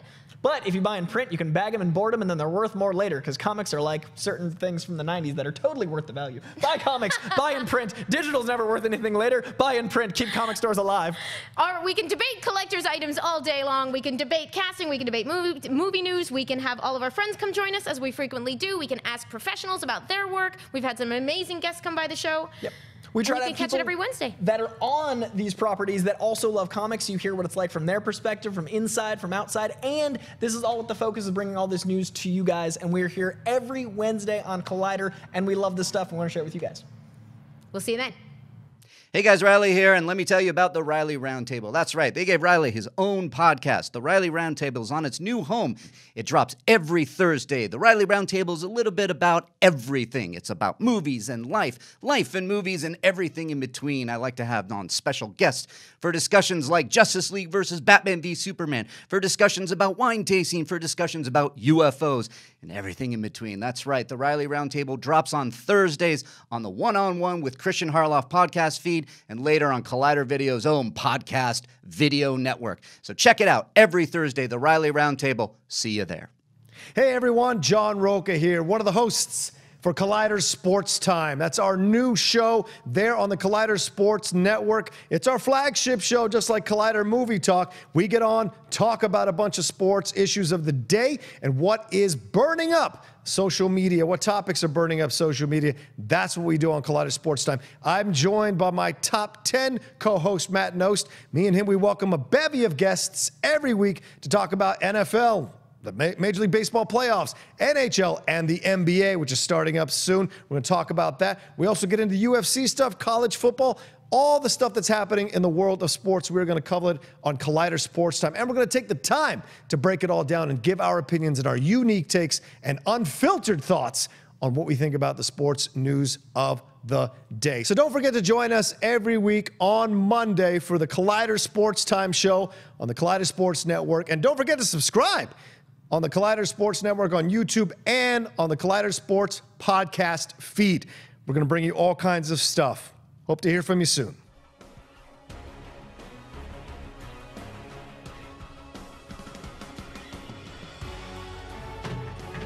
All right, we are back. We are back, ladies and gentlemen, and as we await, we are going to talk to the lead actors from The Dirt, and I can't wait to, because we're all Mötley Crüe fans. Huge. Kuga's read the book twice. Did you see my shirt? We did. We were talking to him a little bit before, right before we went back on the air. Yeah. Very chill guys. Yeah. Very awesome. Just relaxed, and it's going to be a lot of fun to talk to them because this movie, to me, I saw the trailer. It is everything I wanted from a Mötley Crüe movie as far as just craziness. That's one. And for Bohemian Rhapsody, you guys know how much I love that movie. Right. And a lot of people's complaints with that movie is that it's a little light. They don't really go into all of it. This movie looks like it explores all of it. Right. And I can't wait to really get to the bottom of it with these guys and see. It's one of those when I read The Dirt, and it came out at a time when I just moved to LA. And it was one of those books where I was like, I'm going to go to the Whiskey A Go-Go. I'm going to the Viper Room. I'm going to these places because I'd watched the Behind the Music, the Mötley Crüe Behind the Music, and then when The Dirt came out, and they each write chapters of the book. Here we go. Here we go. Let's do it. All right, let Macuga do the honors, my friend. Gents, you take it. Go ahead. However you want to sit there. All right, so Roxy, you ready to get going? What do you mean? I didn't know if you were I ready. didn't look ready. No, please, guys, please Born put the cans on. Thank you so much for joining us here today on the show. As we were talking a little bit in the green room there, I back in 2005 to 2008, I was working with Eric Olson, who's a producer of this movie, and he was listening to Mötley Crüe all the time, huge fan. And so when he told me that he was working on this movie, I was not surprised in the slightest. And then I saw the trailer. The trailer came out, and I was a big fan of Bohemian Rhapsody when it came out. I liked it, but one of the big criticisms of that film was that it was a little lighter on, maybe they didn't go into it. I see this trailer, I don't feel that way at all. It feels like it goes into everything about it. And would you guys agree? Yeah, wait till you see the film. It gets a lot worse. I think the trailer is light compared to the movie. Yeah. Wow. It was important for them, I think, as a band that they didn't want the story to be sort of made too shiny and clean. They wanted it to be very honest and Nicky says warts and all. Yeah, that's what he says. Yeah, I mean, so tell me about it, because were you guys as familiar with the band? Did you listen to it a lot, or maybe if not, there was a lot of research that went into it, listening to it, learning about it, reading the book? Yeah, reading the book was the first thing to do, and then then listening to a lot of the tunes and learning how to play them on the guitar. And did you play before? Yeah, I did. Okay.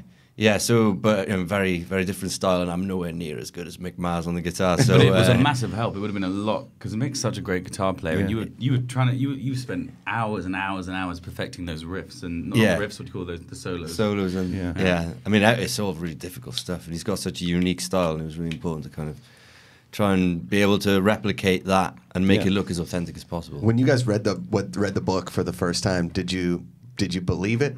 Because I read the book the first time, and I told you guys before we started rolling, like, this is one of those books where you give it to a friend and you say, read this, right? It's like a pay it forward. And I was like, the amount of debauchery that went on, almost unbelievable, but so believable at the time that you like, it's one of those urban legends and you want to hold on to that belief. Yeah, but one of the most entertaining parts for me about the book is how the stories contradict each other, because each chapter is dedicated to one member of the band, and it's like written first person, and then they kind of contradict each other as it goes along. But that's just that thing when you've taken that many drugs over that many years, no one can quite remember totally what happened. Well, so, and I know that we had heard that you had met Nicky before. You had not had a chance to. Did you meet him at the premiere? Mick? Yes. Yeah. That was the first time on the red carpet. You did? Yeah. Okay, how did that go? It was great, it was kind of crazy and a lot of photographers shouting and, it was all, that kind of... There's a really lovely picture of you and him when you're both looking at each other. Yeah. That's cool. Really nice shot. Yeah, so it was really cool, and he seems very happy with the movie, and I think the whole band do, Well, that's the trick, right? Because a lot of times you hear sometimes where the band will say, that's not a proper representation, that didn't come off the way, but it seems like that they're pretty happy with the film. Yeah, I mean, we were with Nicky and Tommy yesterday and at the Rainbow, and they're really, isn't the Rainbow the best? So this is awesome. But they just seem they're so excited about it, and they and that's kind of, I mean, it kind of feels like job's done well if they think that. And they were the perfect amount of involved. They never interfered. Like even from the first time I met Nicky, I turned up at his house. He was so. I was a bit nervous, to be honest, because I mean he has such a reputation. You know, you read the book, you're like, he's an intense guy, but he's such a changed man now, and he's so warm and inviting, and he would do everything from just text me guitar, like little tuitions on how to hold his bass right, and like things like that. And like Mick made you a T-shirt, and they like that he used to wear back in the day, and they were the perfect amount of involved. They gave you everything that you needed, but not trying to. Like, did they show up on set a lot? No. They came to while we were doing band practice. We had like a 4-week band practice together, and they came and gave us basically lessons as well. Yeah. But then they kind of they trust us to just get on with it, and they trusted the filmmakers. And obviously Eric Olson, the producer, one of the biggest Mötley Crüe fans ever. They knew they were in good hands, and Jeff Tremaine, again, like led brilliantly. Was that part of the audition process? Was the musical aspect of it, or? Well, I mean, I met with Jeff before I was sort of auditioning or anything in LA, and but so he knew I could play the guitar, so I guess that probably helped. I heard that Machine Gun Kelly was brought in like 7 or 9 times. Was the audition process that long for you guys as well? I remember I made a tape years ago, like when the movie was at Focus Features, and I actually made it for Tommy Lee. And it went from there to doing a Skype with. I was in Poland doing a movie, and I was Skyped with Jeff and Eric, and I remember being like, "Oh, I'm going to get a beer out of the minibar and try and look more cool than I did." But no, yeah, and then I did that Skype, and then they said they were interested in me playing Tommy, and then eventually would you actually consider reading for Nikki? We think you could be good for Nikki, and I did that, and then the rest was history. Well, when it comes to, there's 2 things actually. The first thing is, had you guys met each other, like all you guys as a group beforehand, or we must have met each other. Yeah, we've met, but we didn't know each other very well. Yeah, we were never friendly with each other. Right. Well, that's why would you want to be? Why would you want to be? You first thing, how can you trust this guy? I've seen your work, but when you are meeting with each other, because one of the things it's got to be believable. It's got to be like, no, these guys, they are a brotherhood, but also it's like all the insanity that ensued. Did you find yourselves get caught up in a lot of was there some partying? Was there some craziness? Was there some fights? Like, because that sometimes helps for the performances, or otherwise you just leave it when the camera's going. Well, I think it's rare to get so much time together as a group of actors before you film. So we had 4 weeks in New Orleans. We got there, Mardi Gras was happening. Nice. We had wow. Yeah, so we were like learning these tunes together, going to Mardi Gras, having a great time, and we very quickly struck up a really great friendship and connection and chemistry. And I think that's one of the great things about the movie, is that you really feel that this is a group of guys going through this crazy time and having a great time and a lot of fun, which we kind of were in real life too. Yeah. And that was exactly a year ago then? Yeah, Paddy. I remember because we went out for Paddy's Day, and Paddy's Day was Sunday, right?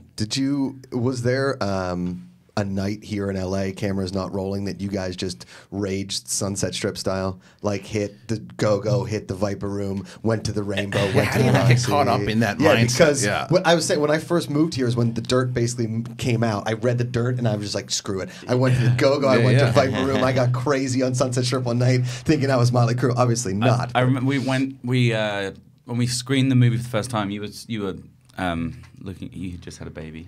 Oh, congratulations! He wasn't there because he had a kid. But we screened it for the first time in LA, and we went straight from the screening room to the Rainbow, and then to the Roxy, and then everything just gets a bit of a blur. As it should. As it should. But and it's so again, because what I guess that.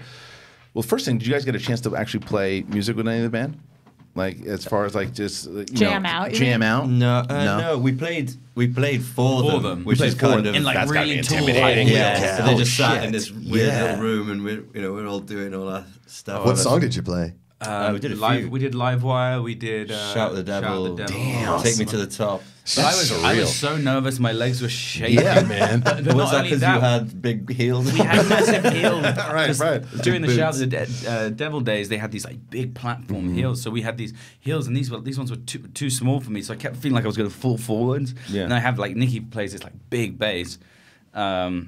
And my legs were shaking like bad. What did they say? Nervous. You perform and then you finish. They clapped. They clapped, and they were just so excited. I think most of it's on film actually. Netflix came and filmed most of it, and And then they just kind of gave us tuitions, and Tommy got down behind. Oh yeah, and Tommy played. Tommy just started jamming, and that was pretty cool. So there's no like, obviously, why would they? But as far as like, there was no, I mean, like Gene Simmons. If you meet Gene, he's like an intimidating character, and he's not. I've met him. He's not very inviting right away too. But you would assume the guys who are playing you're going to be inviting to. Was there ever an intimidating feeling to meet these guys? Definitely not given by them. Okay, just the fact that you're playing an icon like that is intimidating, but no. Right, and it's again you play, but like you said, you're playing their songs. You're doing that. You want to impress them, obviously. But when you guys see the movie, and because a lot of times performers are very critical of themselves.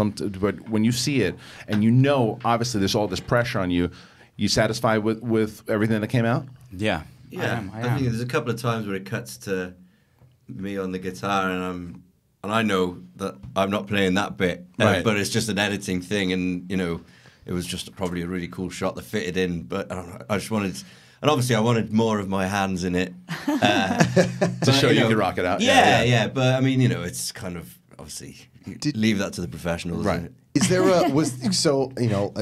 a guitarist that inspired you that wasn't, say, Mick or somebody else that growing up, wherever you guys were? Yeah, I mean, obviously there was there's the obvious Jimi Hendrix and Clapton and people like that, but then I kind of play slightly more. I mean, I used to play in a lot of punk bands when I was younger, but then as I've got older, I've mellowed out a little bit. And now it's like nice, gentle, finger picking and nice little song. So when I got asked to play Mick, then it was like, right, I need an electric guitar and an amplifier, and I'm going to piss off my neighbours. That's a good excuse, though. Why are you playing? I'm in Mötley Crüe. Leave me alone. Mick Mark. Right, exactly. A lot of people are drawing comparisons between Bohemian Rhapsody and this, just because probably the timeline of this coming out so close to that. Did you guys see Bohemian Rhapsody? Yeah, I saw it on the plane over. Yeah. What did you guys think of it? Do you feel like it's similar in tone to this movie, or completely different? I think tonally it's completely different. Have you seen it? I haven't seen it. Tonally completely different. I think. What's that? It's like, I'll step out. Okay, carry on. Yeah. I mean, it's the same in the structure. It's telling a story of a band from its formation, and go a bit through the ups and downs a bit. But ours is. I'm not sure where they got their story from. It's not based on a book. It was I'm not sure who wrote that screenplay. I think the film's great, by the way. But then I think our film is very true to the dirt in many ways. This one seems way more raw. Yeah, it feels raw, and I think that we didn't have any Freddie Merc. There was one shot of drugs on a table once at one moment that was right. But like us, I think they just wanted to paint it.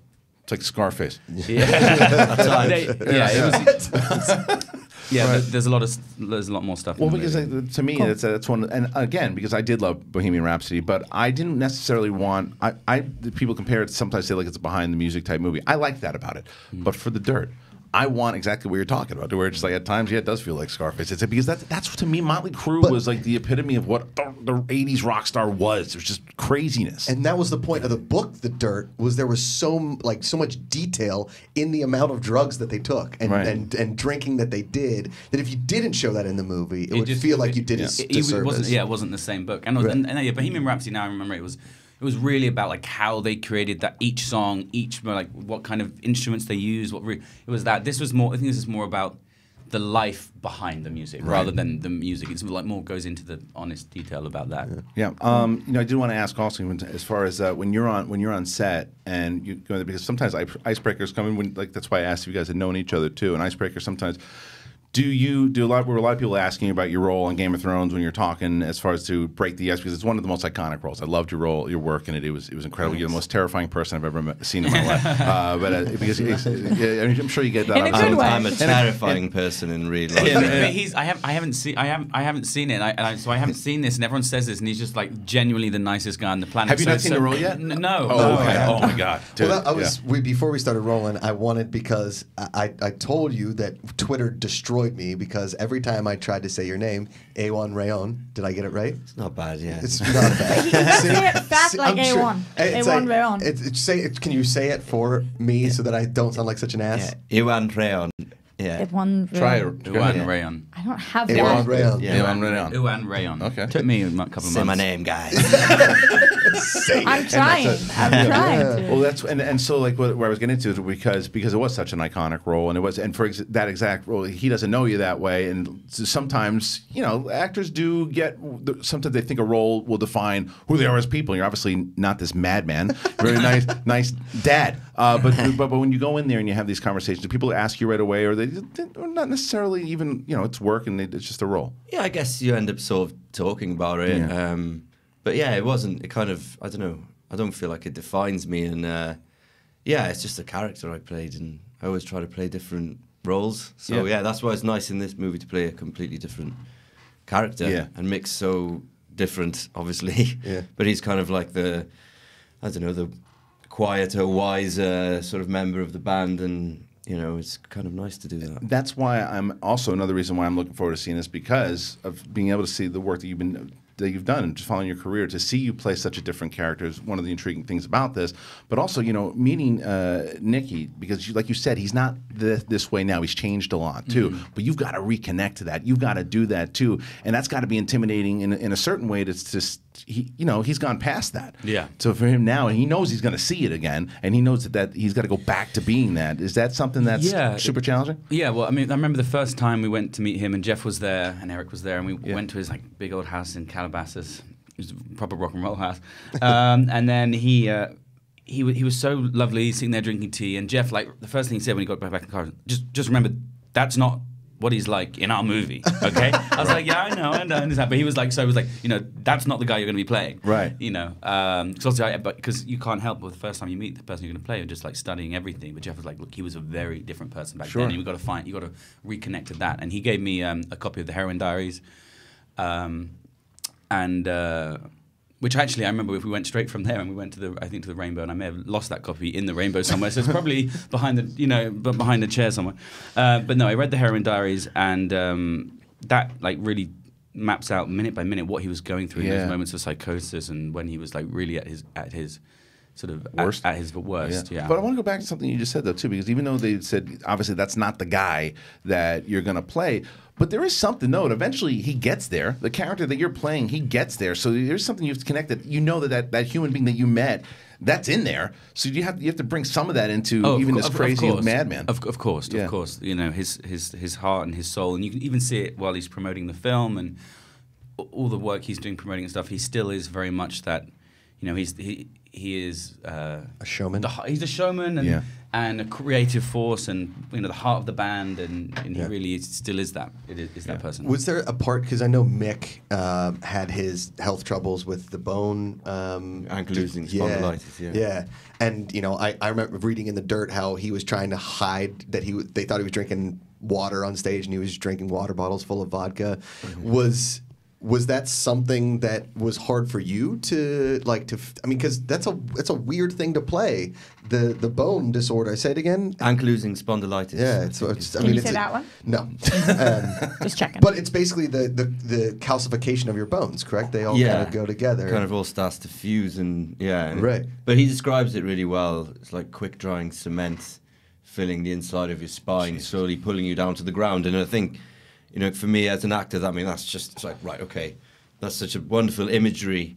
And then, I sort of tried to bring that into it, but obviously not make it all about that, because I think that's one of the great things about him, how he's dealt to cope with such a debilitating disease, which is, what makes him such an amazing man, that he achieved so much with having something so difficult to live with and managed to rock. Yeah.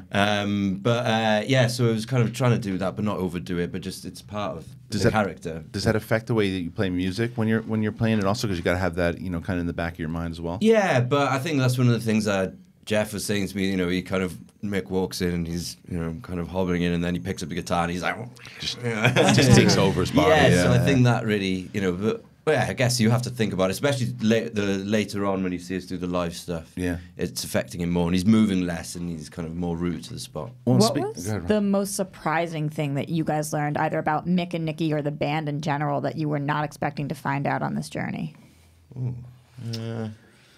I don't know. Well, the first thing that came to my head was that they just survived. How did they That's survive? amazing That's the most thing, yeah. surprising When you thing. read the book, yeah. You're like, how did they get here?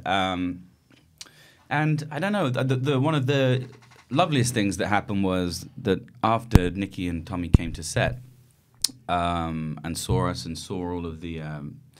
So I think they came when we were doing like camera tests at the beginning and checking out all the props and the guitars and all the looks and stuff. And they were so inspired by everything they saw that they went back and actually, it was the first time they'd seen each other in I think 2 years. Damn. And then they went back and they got together. And now they're like they've obviously got back together and started recording music again. So it was that's cool. So that you know that's the coolest thing I guess. You caused a reunion between them. Yeah, it's just been it's the coolest thing. It's been a healing process for all of them. And I went and went with them to the NASCAR race the other day, and that was the first Fontana. In Fontana, yeah. I love that they've become your pals. That is the coolest story ever. We were the grand marshal. We were like the grand marshals of the race with them there. Yeah, and it was the first time they'd actually all been together at the same time since 2015 or something. Wow. And it was amazing to see them there. And I remember overhearing Nicky say that he thought it was Vince was like, it's this is weird, man, us all being together. And Nicky said it's actually really healing. So yeah. What do you predict for their future? Do you see them making a well, didn't they sign a contract? What is that? I'm confused by what that is. What saying that they'd never play again live, maybe, I don't know, but they've recorded again. Why would they sign that contract? I think it was a way of them. Did they sell the rights to? I don't know what it was. I think it's that. That it was that in order so that they don't. Well, they didn't want to sort of do another reunion tour, so they just sort of went, right, this is it, and we're signing a contract here that we're never going to play again. I think. Yeah, like maybe that, just to make it be cooler. That's not enough. Yeah. We don't get. To no, that we don't. stage. We don't get. To Did you guys ever? Because I'm kind of one of those like live music junkies, and I watch a ton of like YouTube videos and stuff. Did you guys go back and watch some of those just grainy footage of Tommy Lee flipping up? Did you? All of them. Isn't it just like the most fun you can watch? Yeah, because obviously we had to watch a lot of those early gigs and to try and get all of us find some moves and stuff so we could all then because we were reproducing essentially the stage performance. Yeah, and then the music video for Looks That Kill.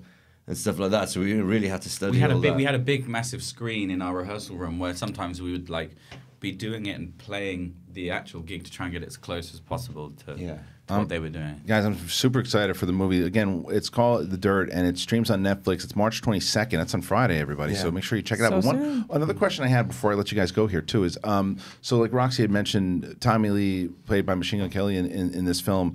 Was this stuff going on because he's a big star as well too. He's inside the music industry. Was the stuff going on with Eminem? Was that during the filming of this, or was that after you guys had wrapped? Oh, that was after. It was after you wrapped. Okay, too, because like when all that was going down too, he was really pushed into the forefront.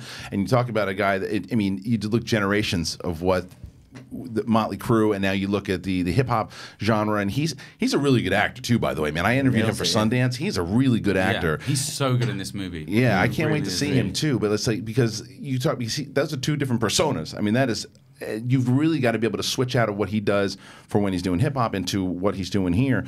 So how was working with him? And it was great. Yeah. He has such an incredible energy, and I think as soon as Jeff met him, he was like, he needs to be in this movie. And I think he was originally going to just cast him as Nicky's dealer or something, and then it just eventually became clear that he was Tommy Lee. And also, I think you're right. Like to come from that place, which is like a very hard place of the, what do you call it, like hip hop and the rap. Having rap battles with Eminem, but to be able to have to take away your pride and sort of spray off every single one of your tattoos every day and then run down the hall in a G-string, as Tommy Lee, things like Tommy Lee did, that takes a lot. It's hard, I find that hard, but for him, coming from that world, that shows that he's really committed to whatever he's doing, whether it's the music or the acting, he commits fully. It's really cool. Well, guys, thank you so much for joining us here today. Just let you guys know, once again, it is The Dirt. It releases Friday, March 22nd on Netflix. Watch it. I'll be watching it for sure. That's my weekend. I'll tell you that. Guys, thanks again. Please join us again. Thanks for having us. And we will be back after the break. We're going to talk about all that news that we just brought up beforehand to Collider Live.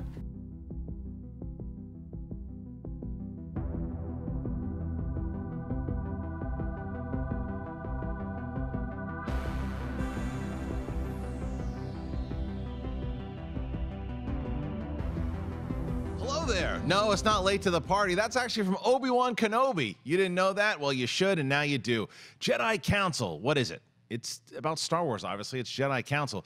Every week, the latest and greatest in Star Wars movie news. Myself and Ken Knapsack, that's right, the pit boss himself. We have a guest on, and we talk about everything happening in the world of Star Wars. If it's the movie news, the TV news, canon news, comic books, games. And then we take questions from you guys on Facebook and Twitter. It's a lot of fun. We've been doing it for a couple of years now. I'm still excited talking about it. The fan base is coming together again. I believe it is. I think it is. I hope it is. And we're talking Star Wars, so we'd like you. That's right, all of you. If you're not a fan of Star Wars, come on over and join us every Thursday for Collider Jedi Council here on Collider Video. And we have an Apple Podcast feed or Podcast One, wherever you want to go if you listen to podcasts. And not only do you get Collider Jedi Council every week on Thursday, The Rule of Two with Mark Fernandez and Mark Reilly, that's on every week. I believe it drops on Wednesday. It's on one of these days. It's a good show. You should listen to it. I like it. I listen to it. I haven't listened to it once. Hey guys, Ryan Satin here from ProWrestlingSheet.com. And if you're a pro wrestling fan, which I hope you are, even if it's in secret, then you should be checking out Wrestling Sheet Radio Weekly. We've got a bunch of shows in the podcast feed. We've got weekly recaps from myself and John Roca, which you guys will probably know from the Collider family. That's for Raw, that's for SmackDown. We've also got the weekly roundup of wrestling news. It's a show I host called Wrestling Sheet Radio with Jamie Iovine and Elijah Bates. And we've also got a bunch of other stuff in our YouTube channel, youtube.com/c/wrestling sheet. So check it out, subscribe, and I hope you guys dig it. Hey guys, Perry here to remind you to tune in for Collider Movie Talk every single Monday, Tuesday, Wednesday, and Thursday at 4 p.m. PT Live. We are live. We talk about movies. We answer your live Twitter questions. It's so much fun. We talk about everything from box office to all your favorite superhero movies. We talk about horror on a good day for me, and who knows, maybe even a spoonerism will happen. I don't know. That's what happens when you watch Collider TV Mock, right? Are you going to watch? You better watch. Go watch now. What's up, Collider fans? If you are a fan of television and you want to watch a guy that looks like me and a guy named Thad Williams talk about TV every single Friday, subscribe to the Collider channel. Collider Podcast is where you can find the video. We have our own iTunes feed, hashtag at Collider TV Talk. You can find on iTunes or wherever you find your podcasts and you listen to them in your ear holes. That's where Collider TV Talk comes at you. We talk about TV news. We talk about shows we love, shows that we don't love, and most importantly, we don't read any books because TV has nothing to do with reading. We also have a show called Hypothetical Questions with myself and Roxy Striar and all kinds of reviews right here at the Collider Podcast channel and the Collider TV Talk feed. Subscribe, rate, like, tell your friends, tell all your friends to tell their friends, and before you know it, it's a pyramid scheme of television. I'm Josh Macuga. You can see Thad Williams and myself along with Roxy Striar and all the Collider personalities all the time right here on Collider TV Talk. As always, put down the book, pick up the remote. Hey guys, Reilly here, and let me tell you about Rule of Two. Rule of Two is a Star Wars podcast hosted by myself and Mark Fernandez. It drops on the Jedi Council podcast feed every Tuesday. You like Star Wars? Good. I like Star Wars. And you know what we do? We talk Star Wars.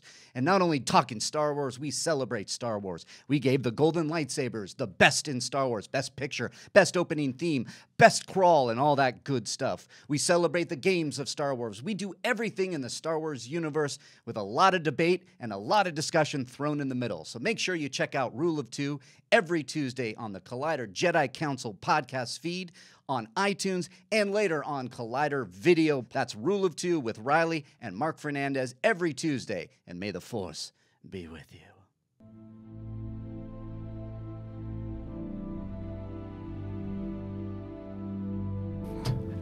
Welcome back, everybody. Collider Live.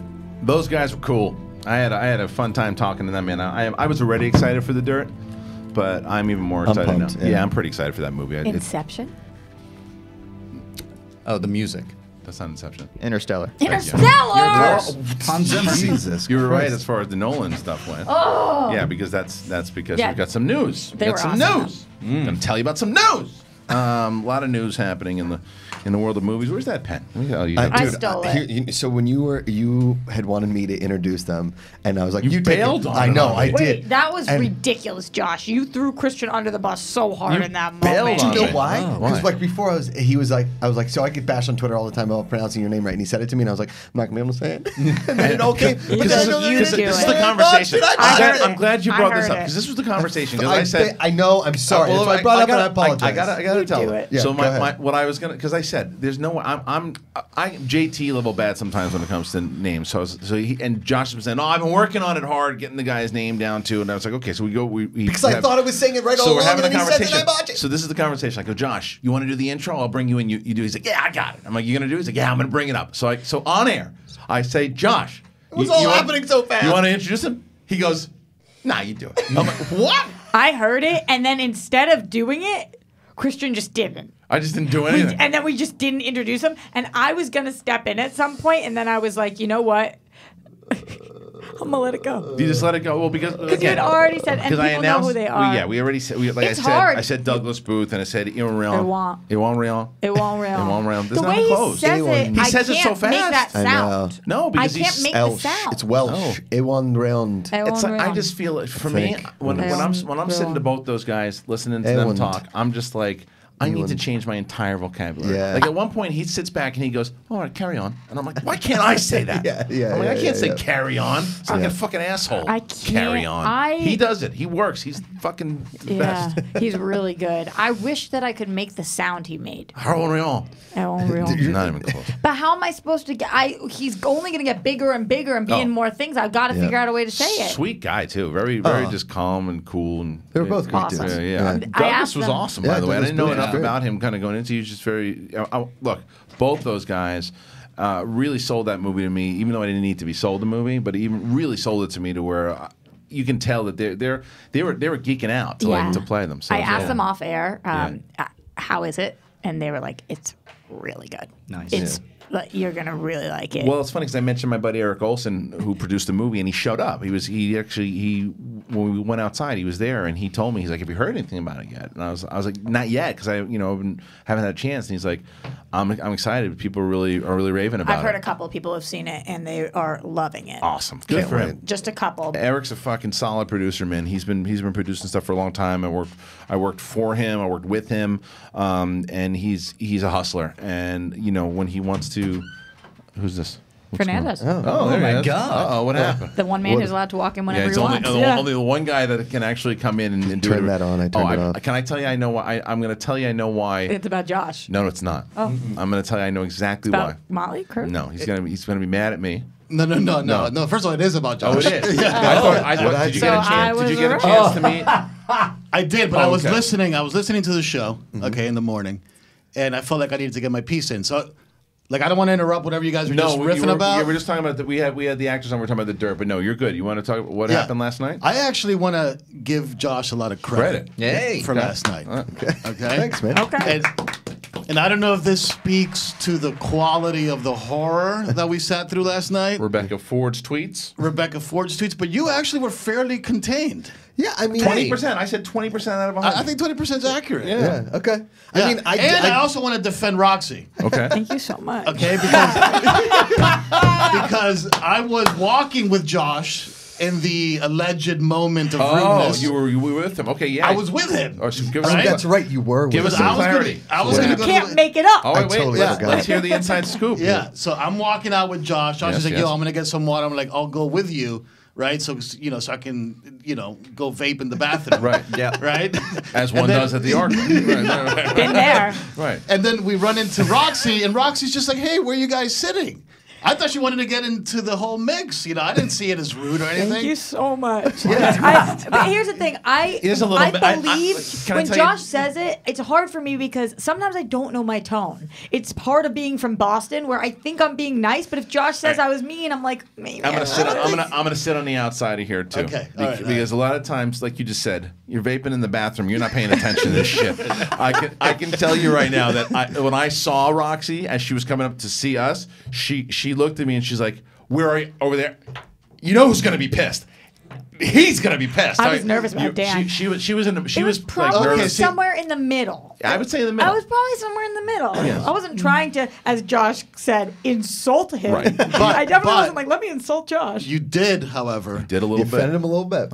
You didn't introduce either one of us to your childhood best friend. Right. You guys were walking so fast. First of all, you and Kristian had already pushed by me. He didn't even believe I knew you guys. Well, here's the best part. We went right past Roxy, by the way. Well, Here's the best part though: is That's true. if we're walking by and Fernanda's like, "Who is that?" I was like, "I don't know, probably one of Roxy's friends from Boston." Like that. She's always coming to the theaters with nobody I've ever met before. Right. That's true. I use these as my social night out. Oh. I take somebody new to every Right. screening. Not like a date, just a friend. No, a Yeah. friend. Yeah. I've known this kid since I was literally 5 years old. Right. Not and that there's anything wrong with taking a date, but it's only just pals.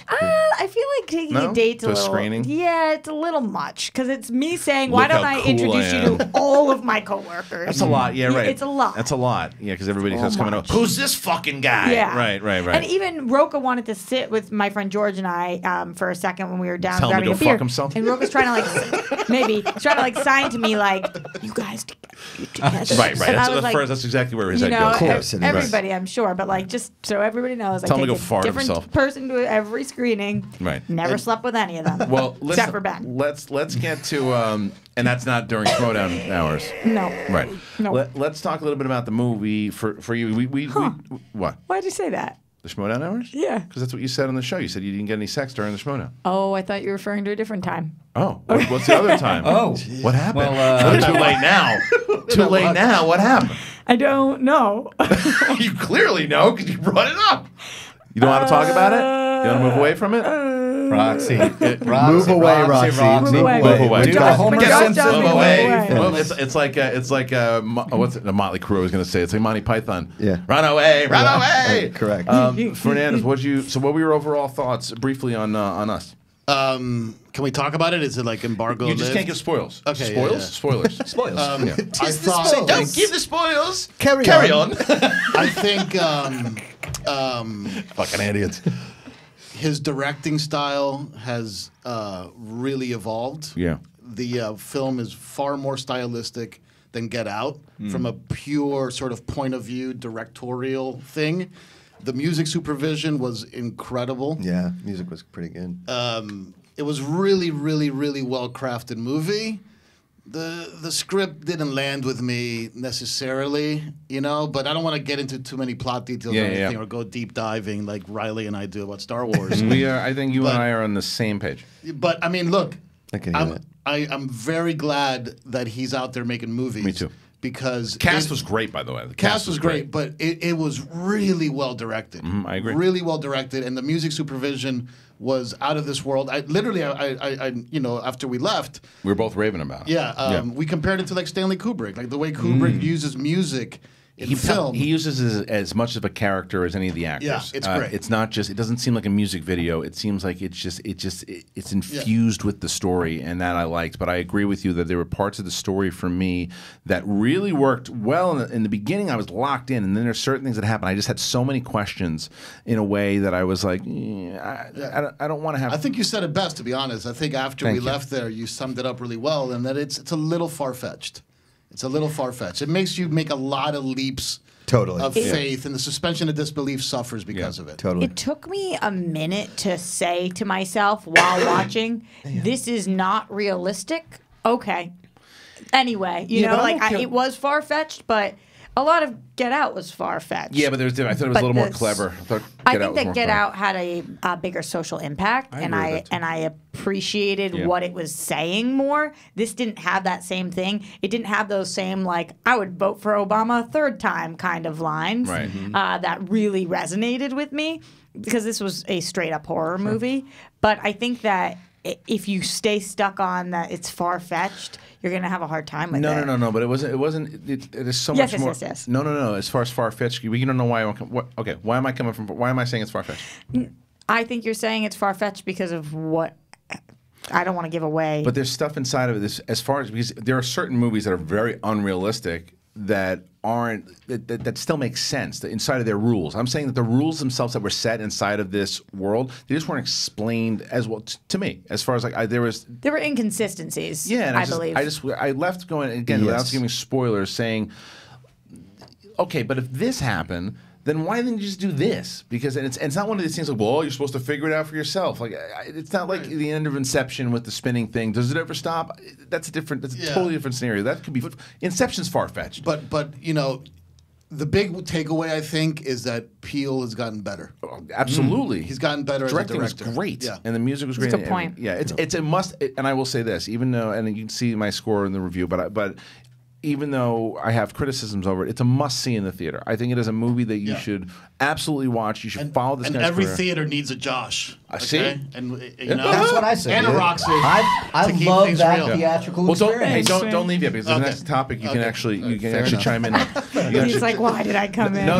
You're keeping you on. going to want to talk about this because Mark and Reilly, Fernandez and Reilly host Rule of Two. Now, Fernandez may or may not be at Celebration. Doesn't know yet, but news that's coming out that's not confirmed yet. It is a big rumor. It is a big rumor right now. And speaking of Game of Thrones, Benioff and Weiss, who are doing the next series of films, the inside rumor is that they're going to start shooting when, Reilly? This fall. This fall, and then it is indeed in the Old Republic area because it spans back anywhere between 300 to 1,000 years before. Is this a report from Star Wars Newsnet? Newsnet, yeah. Okay, Star Wars Newsnet. Their source told them it's not the Rian Johnson trilogy. It's the Game of Thrones guy's first movie set during the Old Republic.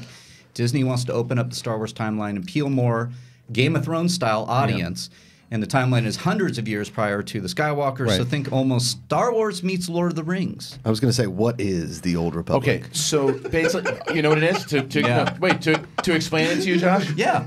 It's an honest question, It is. right? It is. To explain it to you, it's the Roman times of Star Wars. Got it. Yeah. And it is, except, in the Roman times of Star Wars, there were still lightsabers, except how in Star Wars, there are two Sith. There can only be two Sith that exist, right? A master and apprentice. Depending on when they make this, at their time, there was an army of Sith. There were an army of Jedi. What I believe will happen is you're going to see the formation of the Jedi. I believe you'll see the formation of the Sith. And I think that'll spawn into this whole... Kristian, you've been saying this for a little while now, and I'm curious because, yes, this is now more public, but are your inside sources saying this as well? I don't... all I'll say is that I think that this makes a lot of sense. Okay. I'll just say I think it makes a lot of sense. Here's a prediction. Yeah. Rheon is in it. Yeah. That's Could be. interesting. It's a Iwan good Rheon. prediction. He'd be great in it. Shitballs. Iwan Rheon. You wanted to ask him about it? Shitballs. Yeah. Missed opportunity. Missed opportunity. We'll have a little chat about that later. Missed opportunity. I think he'll be in it. I mean, this kid was an incredible. He's already got the marble tie. Incredible in Game of Inhumans. Thrones. He's in Inhumans. Marvel, yeah. Disney. The last time I was as mad Marvel, at myself at this is when I decided to have one fucking double instead of those two, and I knew I needed two. What a fucking imbecile I am to not ask that This is the question. third time today you've called my friend Kristian an imbecile, I know. and I don't appreciate it. Well, it's true. He's an asshole. At least you're not a very large grown man. Oh, you idiot. Still his He'd greatest be a gig. very interesting young Bane. Truth. We couldn't play Bane. Because Bane's bald? Bane's like 6'5". Bane's like Oh, right. 6'5" and jacked. Be Well, a so be a maybe great he's one of the Jedi. good- yeah. Be a great I don't know. Jedi. He'd be good. A He'd be Sith good. Lord. Give me But a a Sith Lord. Are you fucking kidding me? Yeah. I always like to go. We- We've already seen that role from him in Game of Thrones. I'd love to see him go to the light side. Can we That's call just him? me. We actually blew this. We did. Come We did. back. Come Let back. me text the publicist, see if they'll turn around in the rain to If come they answer come, a Star if they Wars come back question. and do I still botch the intro again? Hey, this is Dave and Brett. So how do you pronounce his name?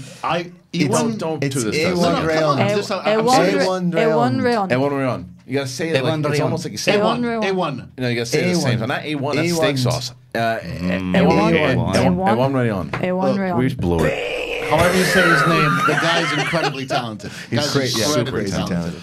Anyway, okay, so this to me, like I said, it makes sense.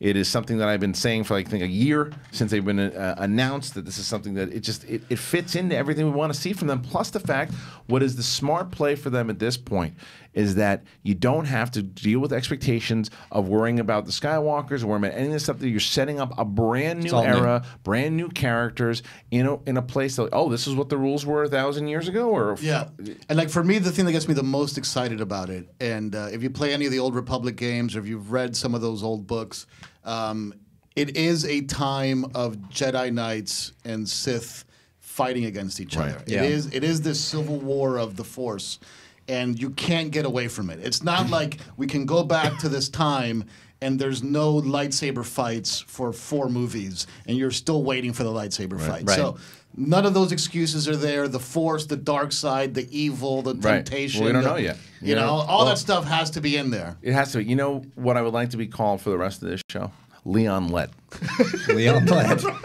I would like to be called You Leon had the Lett. ball right there, and you And I fumbled. ran into the fucking other end zone Yep. with it. Yeah. Let me ask you a question, because we talked about it on Rule of Two. Where So there's mean smoke, to there's yourself. fire, right? Yeah. I'm now looking at celebrations. Could they finally announce this? You were thinking they weren't. Announce which part of this?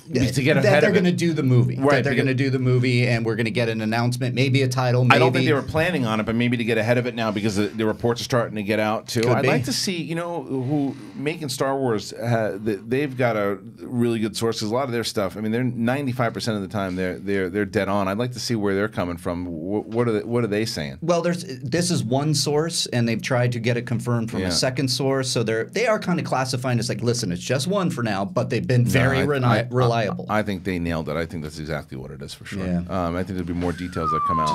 Just to go on that riff for a second, if Benioff and Weiss, like most creators, tend to collaborate with the same people, they get a certain language with them, right? Mhm. Which other folks from Game of Thrones do you think could make the leap? Jon Snow, because even though it is Yeah. Game of Thrones in Star Wars, and maybe they're like, oh, he's been in it already. He has made it pretty public that he wants to be in Star Wars, and he's told Emilia Clarke that, and like he wants to be in. If there's ever a doorway for him to be in Star Wars, it's now. This is it. I'd It's a also great like, call. I'd also like to see the Mountain for sure. Any of those guys. One day, Arya, I think she could make the jump. Absolutely. It's funny. You think of all the Arya's a really actors good now call, that too. are in there. Obviously, Kira, I can't get Sophie her name. Turner? Right. Yeah.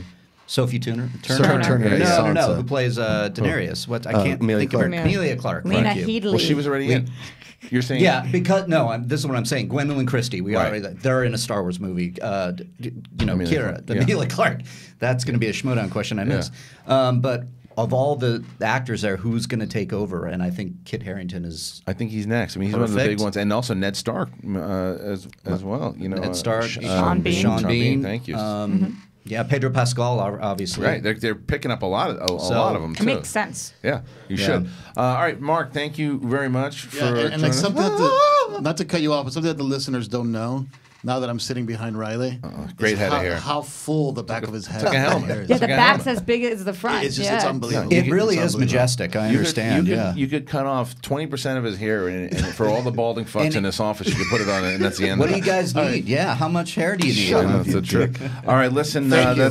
that's the man himself, the owner of Collider, Mark Fernandez, host of Rule of Two. Make sure tweet at his ass and get him at Star Wars Celebration. He needs Yeah. to be there. Thanks for backing me up, buddy. All right, so let's Me too. let's get to a couple other things because we have about 15 minutes, 10 Yeah. minutes. Let's talk about the first things first. Let's talk about the Stranger Things trailer. Loved it. Loved it. Pretty great. Loved it. Didn't Although- love it. Didn't see it? No, I saw it. Okay. Here's the thing. I think I'm trending down on Stranger Things. Because season 2 wasn't as good as season 1. I didn't love. I honestly didn't even really like it that much. Okay. And I wanted to obviously loved it because I really, really enjoyed season 1 as far as like even with the Barb plot hole. Right. This one, I Plot do. hole. They just ignore it. Barb dies Just- and she's gone. Don't mansplain me about Barb. I know what happened to my girl Barb. Justice for Barb. I remember. I want to She love. came on Riverdale, and that was justice. Yeah, I want to love because I really want to love the Stranger Things. Maybe the hype machine is getting to me because I didn't like flip out for this trailer, and I love summertime in a neighborhood like they all have. That was my childhood every single summer. Are you mad they're old? No, not at all. I'm Older. not. Older. I'm like this town just keeps getting pummeled by this Stranger Things. Yeah, it's well, just- here's what I said to Dennis after, because I did love the trailer. I thought it was great. Okay. What I said to Dennis at the end of it was, "This is the last season with the Demogorgon. You got to do something new here." Agreed, right? It's like after this season, because two I didn't like as much as the first season, but I liked it. But it was fairly forgettable. Like the first season, first season I can go into and I remember so much that happened.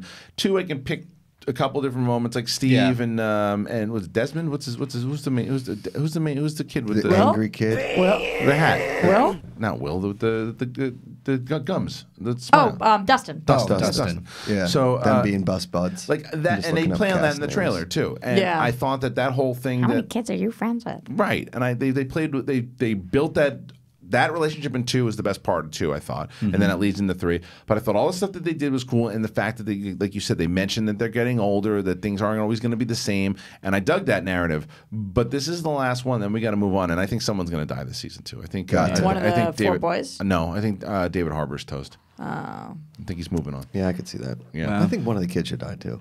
Just because, but I don't think. I don't think they should. Yeah, that was the some wrong stakes thing to to it. say. I know what just you're some saying. stakes. I know what you're saying. Like as far as character movement goes. Yes. Yeah. Hashtag kill the kids. Kill the Or what kids. do You know, you the only thing I didn't like, let me get your take on it. At the very end, I was like, great, they threw a symbiote in there. It looked like Venom. You know what I mean? I That feel- last I feel one, you and on I'm that. like, And watching and I'm it grow. like, yeah, watching it grow. I'm like, you know, I don't like monsters that are and you can't see what they are. Right. And this was There's no personality to them, seemed it's a mess. it took that. Maybe they like Venom, and That's my point. That's my point, though. Is that eventually it's like I'm getting tired of the Demogorgons. Like, give me something else. What else is on the, what else is in the Upside Down? Because we know that it's the town of Hawkins, Indiana, is what created this this whole Upside Down, and so there's a lot of potential there. But yes, to your point, a lot of if it's a Demogorgon, Like, what about some other people that are stuck there, and like a person's come out of there after like 20 years in the Upside Down or something crazy like that? And that's That what would I'll be great. give. And again, no spoilers. Like but Alan that's what I'll Parrish in give Jumanji. us. As much as maybe I didn't like a lot of the stuff that eventually happened because I had questions, I thought it was very creative. You're talking about Us, the movie. Correct. And I thought that there were things inside of that you could have just started to do over CGI stuff with, and you didn't have to. You relied on old school filmmaking, and I think you can do that inside of Stranger Things. But one thing Us taught us: don't go to Santa Cruz. Lost Boys too. I thought filmed Lost it Boys in Santa Cruz. Okay, the trailer for Once Upon a Time in America, the teaser trailer In Hollywood. Hollywood, yeah. I always say America because I of that know. movie. I always Once say in Upon Mexico. a Time in it's also a movie. Yeah. And Once Upon a Time in America. Hollywood. Once Upon a Time in Hollywood. It dropped today. It's Tarantino's latest with Brad Pitt and Leonardo DiCaprio. That was a very interesting Margot trailer. Robbie. Jeff Snyder got in my ear holes yesterday about these movie posters not being iconic enough, and I get it because Pulp Fiction was iconic, Kill Bills were iconic, whatever. It was more Photoshop. Yeah, so the posters were kind of. They weren't They were the so best. lackluster. Yeah. Totally. Who gives a shit about the poster at this point? I just want to see the fucking movie. See, and that's always been my thing. It's like, oh, here we're gonna have to review a poster. Like, It's the worst. So but I actually, I hate. No, we do that on. It's like, what do you think of the posters? It's a poster. It's a picture. Exactly Thank what I you. said. Thank you. I kind of like talking about posters. Do you? Did you like the poster? No. Only because you think about putting them on your wall, being a kid, like what was up there. So you talk about it as a good poster, right? Yeah. I don't like ripping apart posters, but some posters are really badass. Yeah, this poster is doing it came and it went. All the poster does a lot of times now too. It just lets you know in about 2 days you're gonna get the trailer. Yeah. That's what happens now. So when that came in, I was like, oh cool, we're getting a trailer. And I saw people saying it's a shitty poster. Okay, how's the trailer? The trailer itself to me was sorry they didn't take enough time on the poster. Whatever. Hopefully they spent more time on the movie. I don't know. Whatever. The trailer to you, Kristian. I liked it. I liked it a lot. I did too. Because the one thing that I didn't answer yet, because it's a very touchy subject, obviously, with Shannon Tate. And then the whole thing that went down. Sharon Tate. What did I say? Shannon. Sharon Tate. It's okay. Iwan Rheon. Yeah. Like I said. Iwan Rheon. But the thing that happened with Sharon Tate. And we've been talking about how people were going to how Tarantino was going to handle that. That's not really explained in this trailer yet. Now it feels like he maybe isn't gonna. Which is they're gonna have to tackle it at some point. But the question is, I just want to. I'm saying in the marketing, it feels like they're not gonna. Oh, I see what you're saying. Yeah, right. Which again, it's what it seems like you're focusing is on the dynamic between Pitt and DiCaprio. Mm-hmm. Yeah, and I'm in. And Reilly was telling me there's some ridiculous cockamamie nonsense. People complaining about the Bruce Lee thing. Yeah, he looked just like Bruce Lee. Sounded just like him. What were they complaining about? What were they complaining? What was this nonsense? They complained along the lines of, "Oh, that would never happen. He would kick Brad Pitt's ass and all this stuff." But then they don't realize that Bruce Lee did train stunt people all the time to he did it all the learn time. moves. So I think that's what they were showing. And I thought it was going to go down to this like Will Smith thing where he wasn't Asian enough or something. No. It was just in lightning fast time. Trailer drops, people complaining. I'm like, yeah, why are you? So- He looked just like Bruce Lee. I got a lot of hate too, actually, because I tweeted out saying, "Once upon a time in Hollywood, we're gonna drop a trailer today. We're a new Tarantino movie. We've got Leo, we've got Pitt, we've got Margot Robbie. You name the A-lister, we're dropping it." And then Stranger Things season 3, Hold My Beer, because everybody's talking about Stranger Things, nobody's talking about this. And everybody's like, you're crapping all over the movie. I was not. I thought the trailer was totally great, but. It's not Stranger Things. But nobody's talking about it. And it's such a crazy time that we're living in that the Stranger Things trailer is trending #1 and Tarantino's film is trending number 12. Yeah, but the Tarantino... It's crazy. Yeah. The difference... With every A-list celebrity. TV is bigger than Tarantino. Well, right now. The Stranger TV's bigger Things... than movies. It's just a cool... It's cool. It's a cool Stranger time. Things is something that, has taken a lot of things by storm, right? Since its inception. Right. Tarantino is a acquired taste for a lot of people. I'm telling you, my parents don't like him. A lot of people outside of Los Angeles and New York don't like Quentin Tarantino. I understood with the first part, the outside LA and New York. I'm just telling you, man. Like, there's a LA, lot of people that aren't cinephiles like we are. That you talk to, who's like, I guess I like Kill Bill. You know what I mean? Right. They're not like connoisseurs. But everybody you talk to about Stranger Things is like, oh man, it was great. I see where you're going. It hits more of a mass audience, for sure. I agree with 75% of your statement. Okay. All right, we got to go again. Cody tells us we have to leave. Okay, listen. This was a really Thank you. Another show we have to go. It was a packed show. It was a great show. I had a lot of fun on this show today. I'm glad that everybody was able to hear the horror stories of Macuga. Hopefully we have some sound clips for you tomorrow. Hope so. Thank you to our guests. Listen, The Dirt, it's coming out this Friday. I cannot wait. Which guests? You son of a bitch. I was almost out. But You want me to do it? You want me to do it? No, fuck you. You don't get to anymore, Josh. Yeah. Douglas Booth and Iwan Rheon. Close enough. Sure. Talked about The Dirt, and we are going to have who on tomorrow? We're having Matt Mercer on, as well as Ken Knapsack. Ken Knapsack will be on the show tomorrow. Oh, man. So make sure that you guys, hashtag the show at #ColliderLive. Join the Facebook group. Make sure you subscribe to this feed, Collider Live. Listen to us on the road or wherever you are, at the gym. And get those tickets to schmodownlive.com. If you can get them for the free-for-all this Saturday, do it. And if you can't, then come out to Chicago April 13th or Houston on May 18th at schmodownlive.com. See you tomorrow.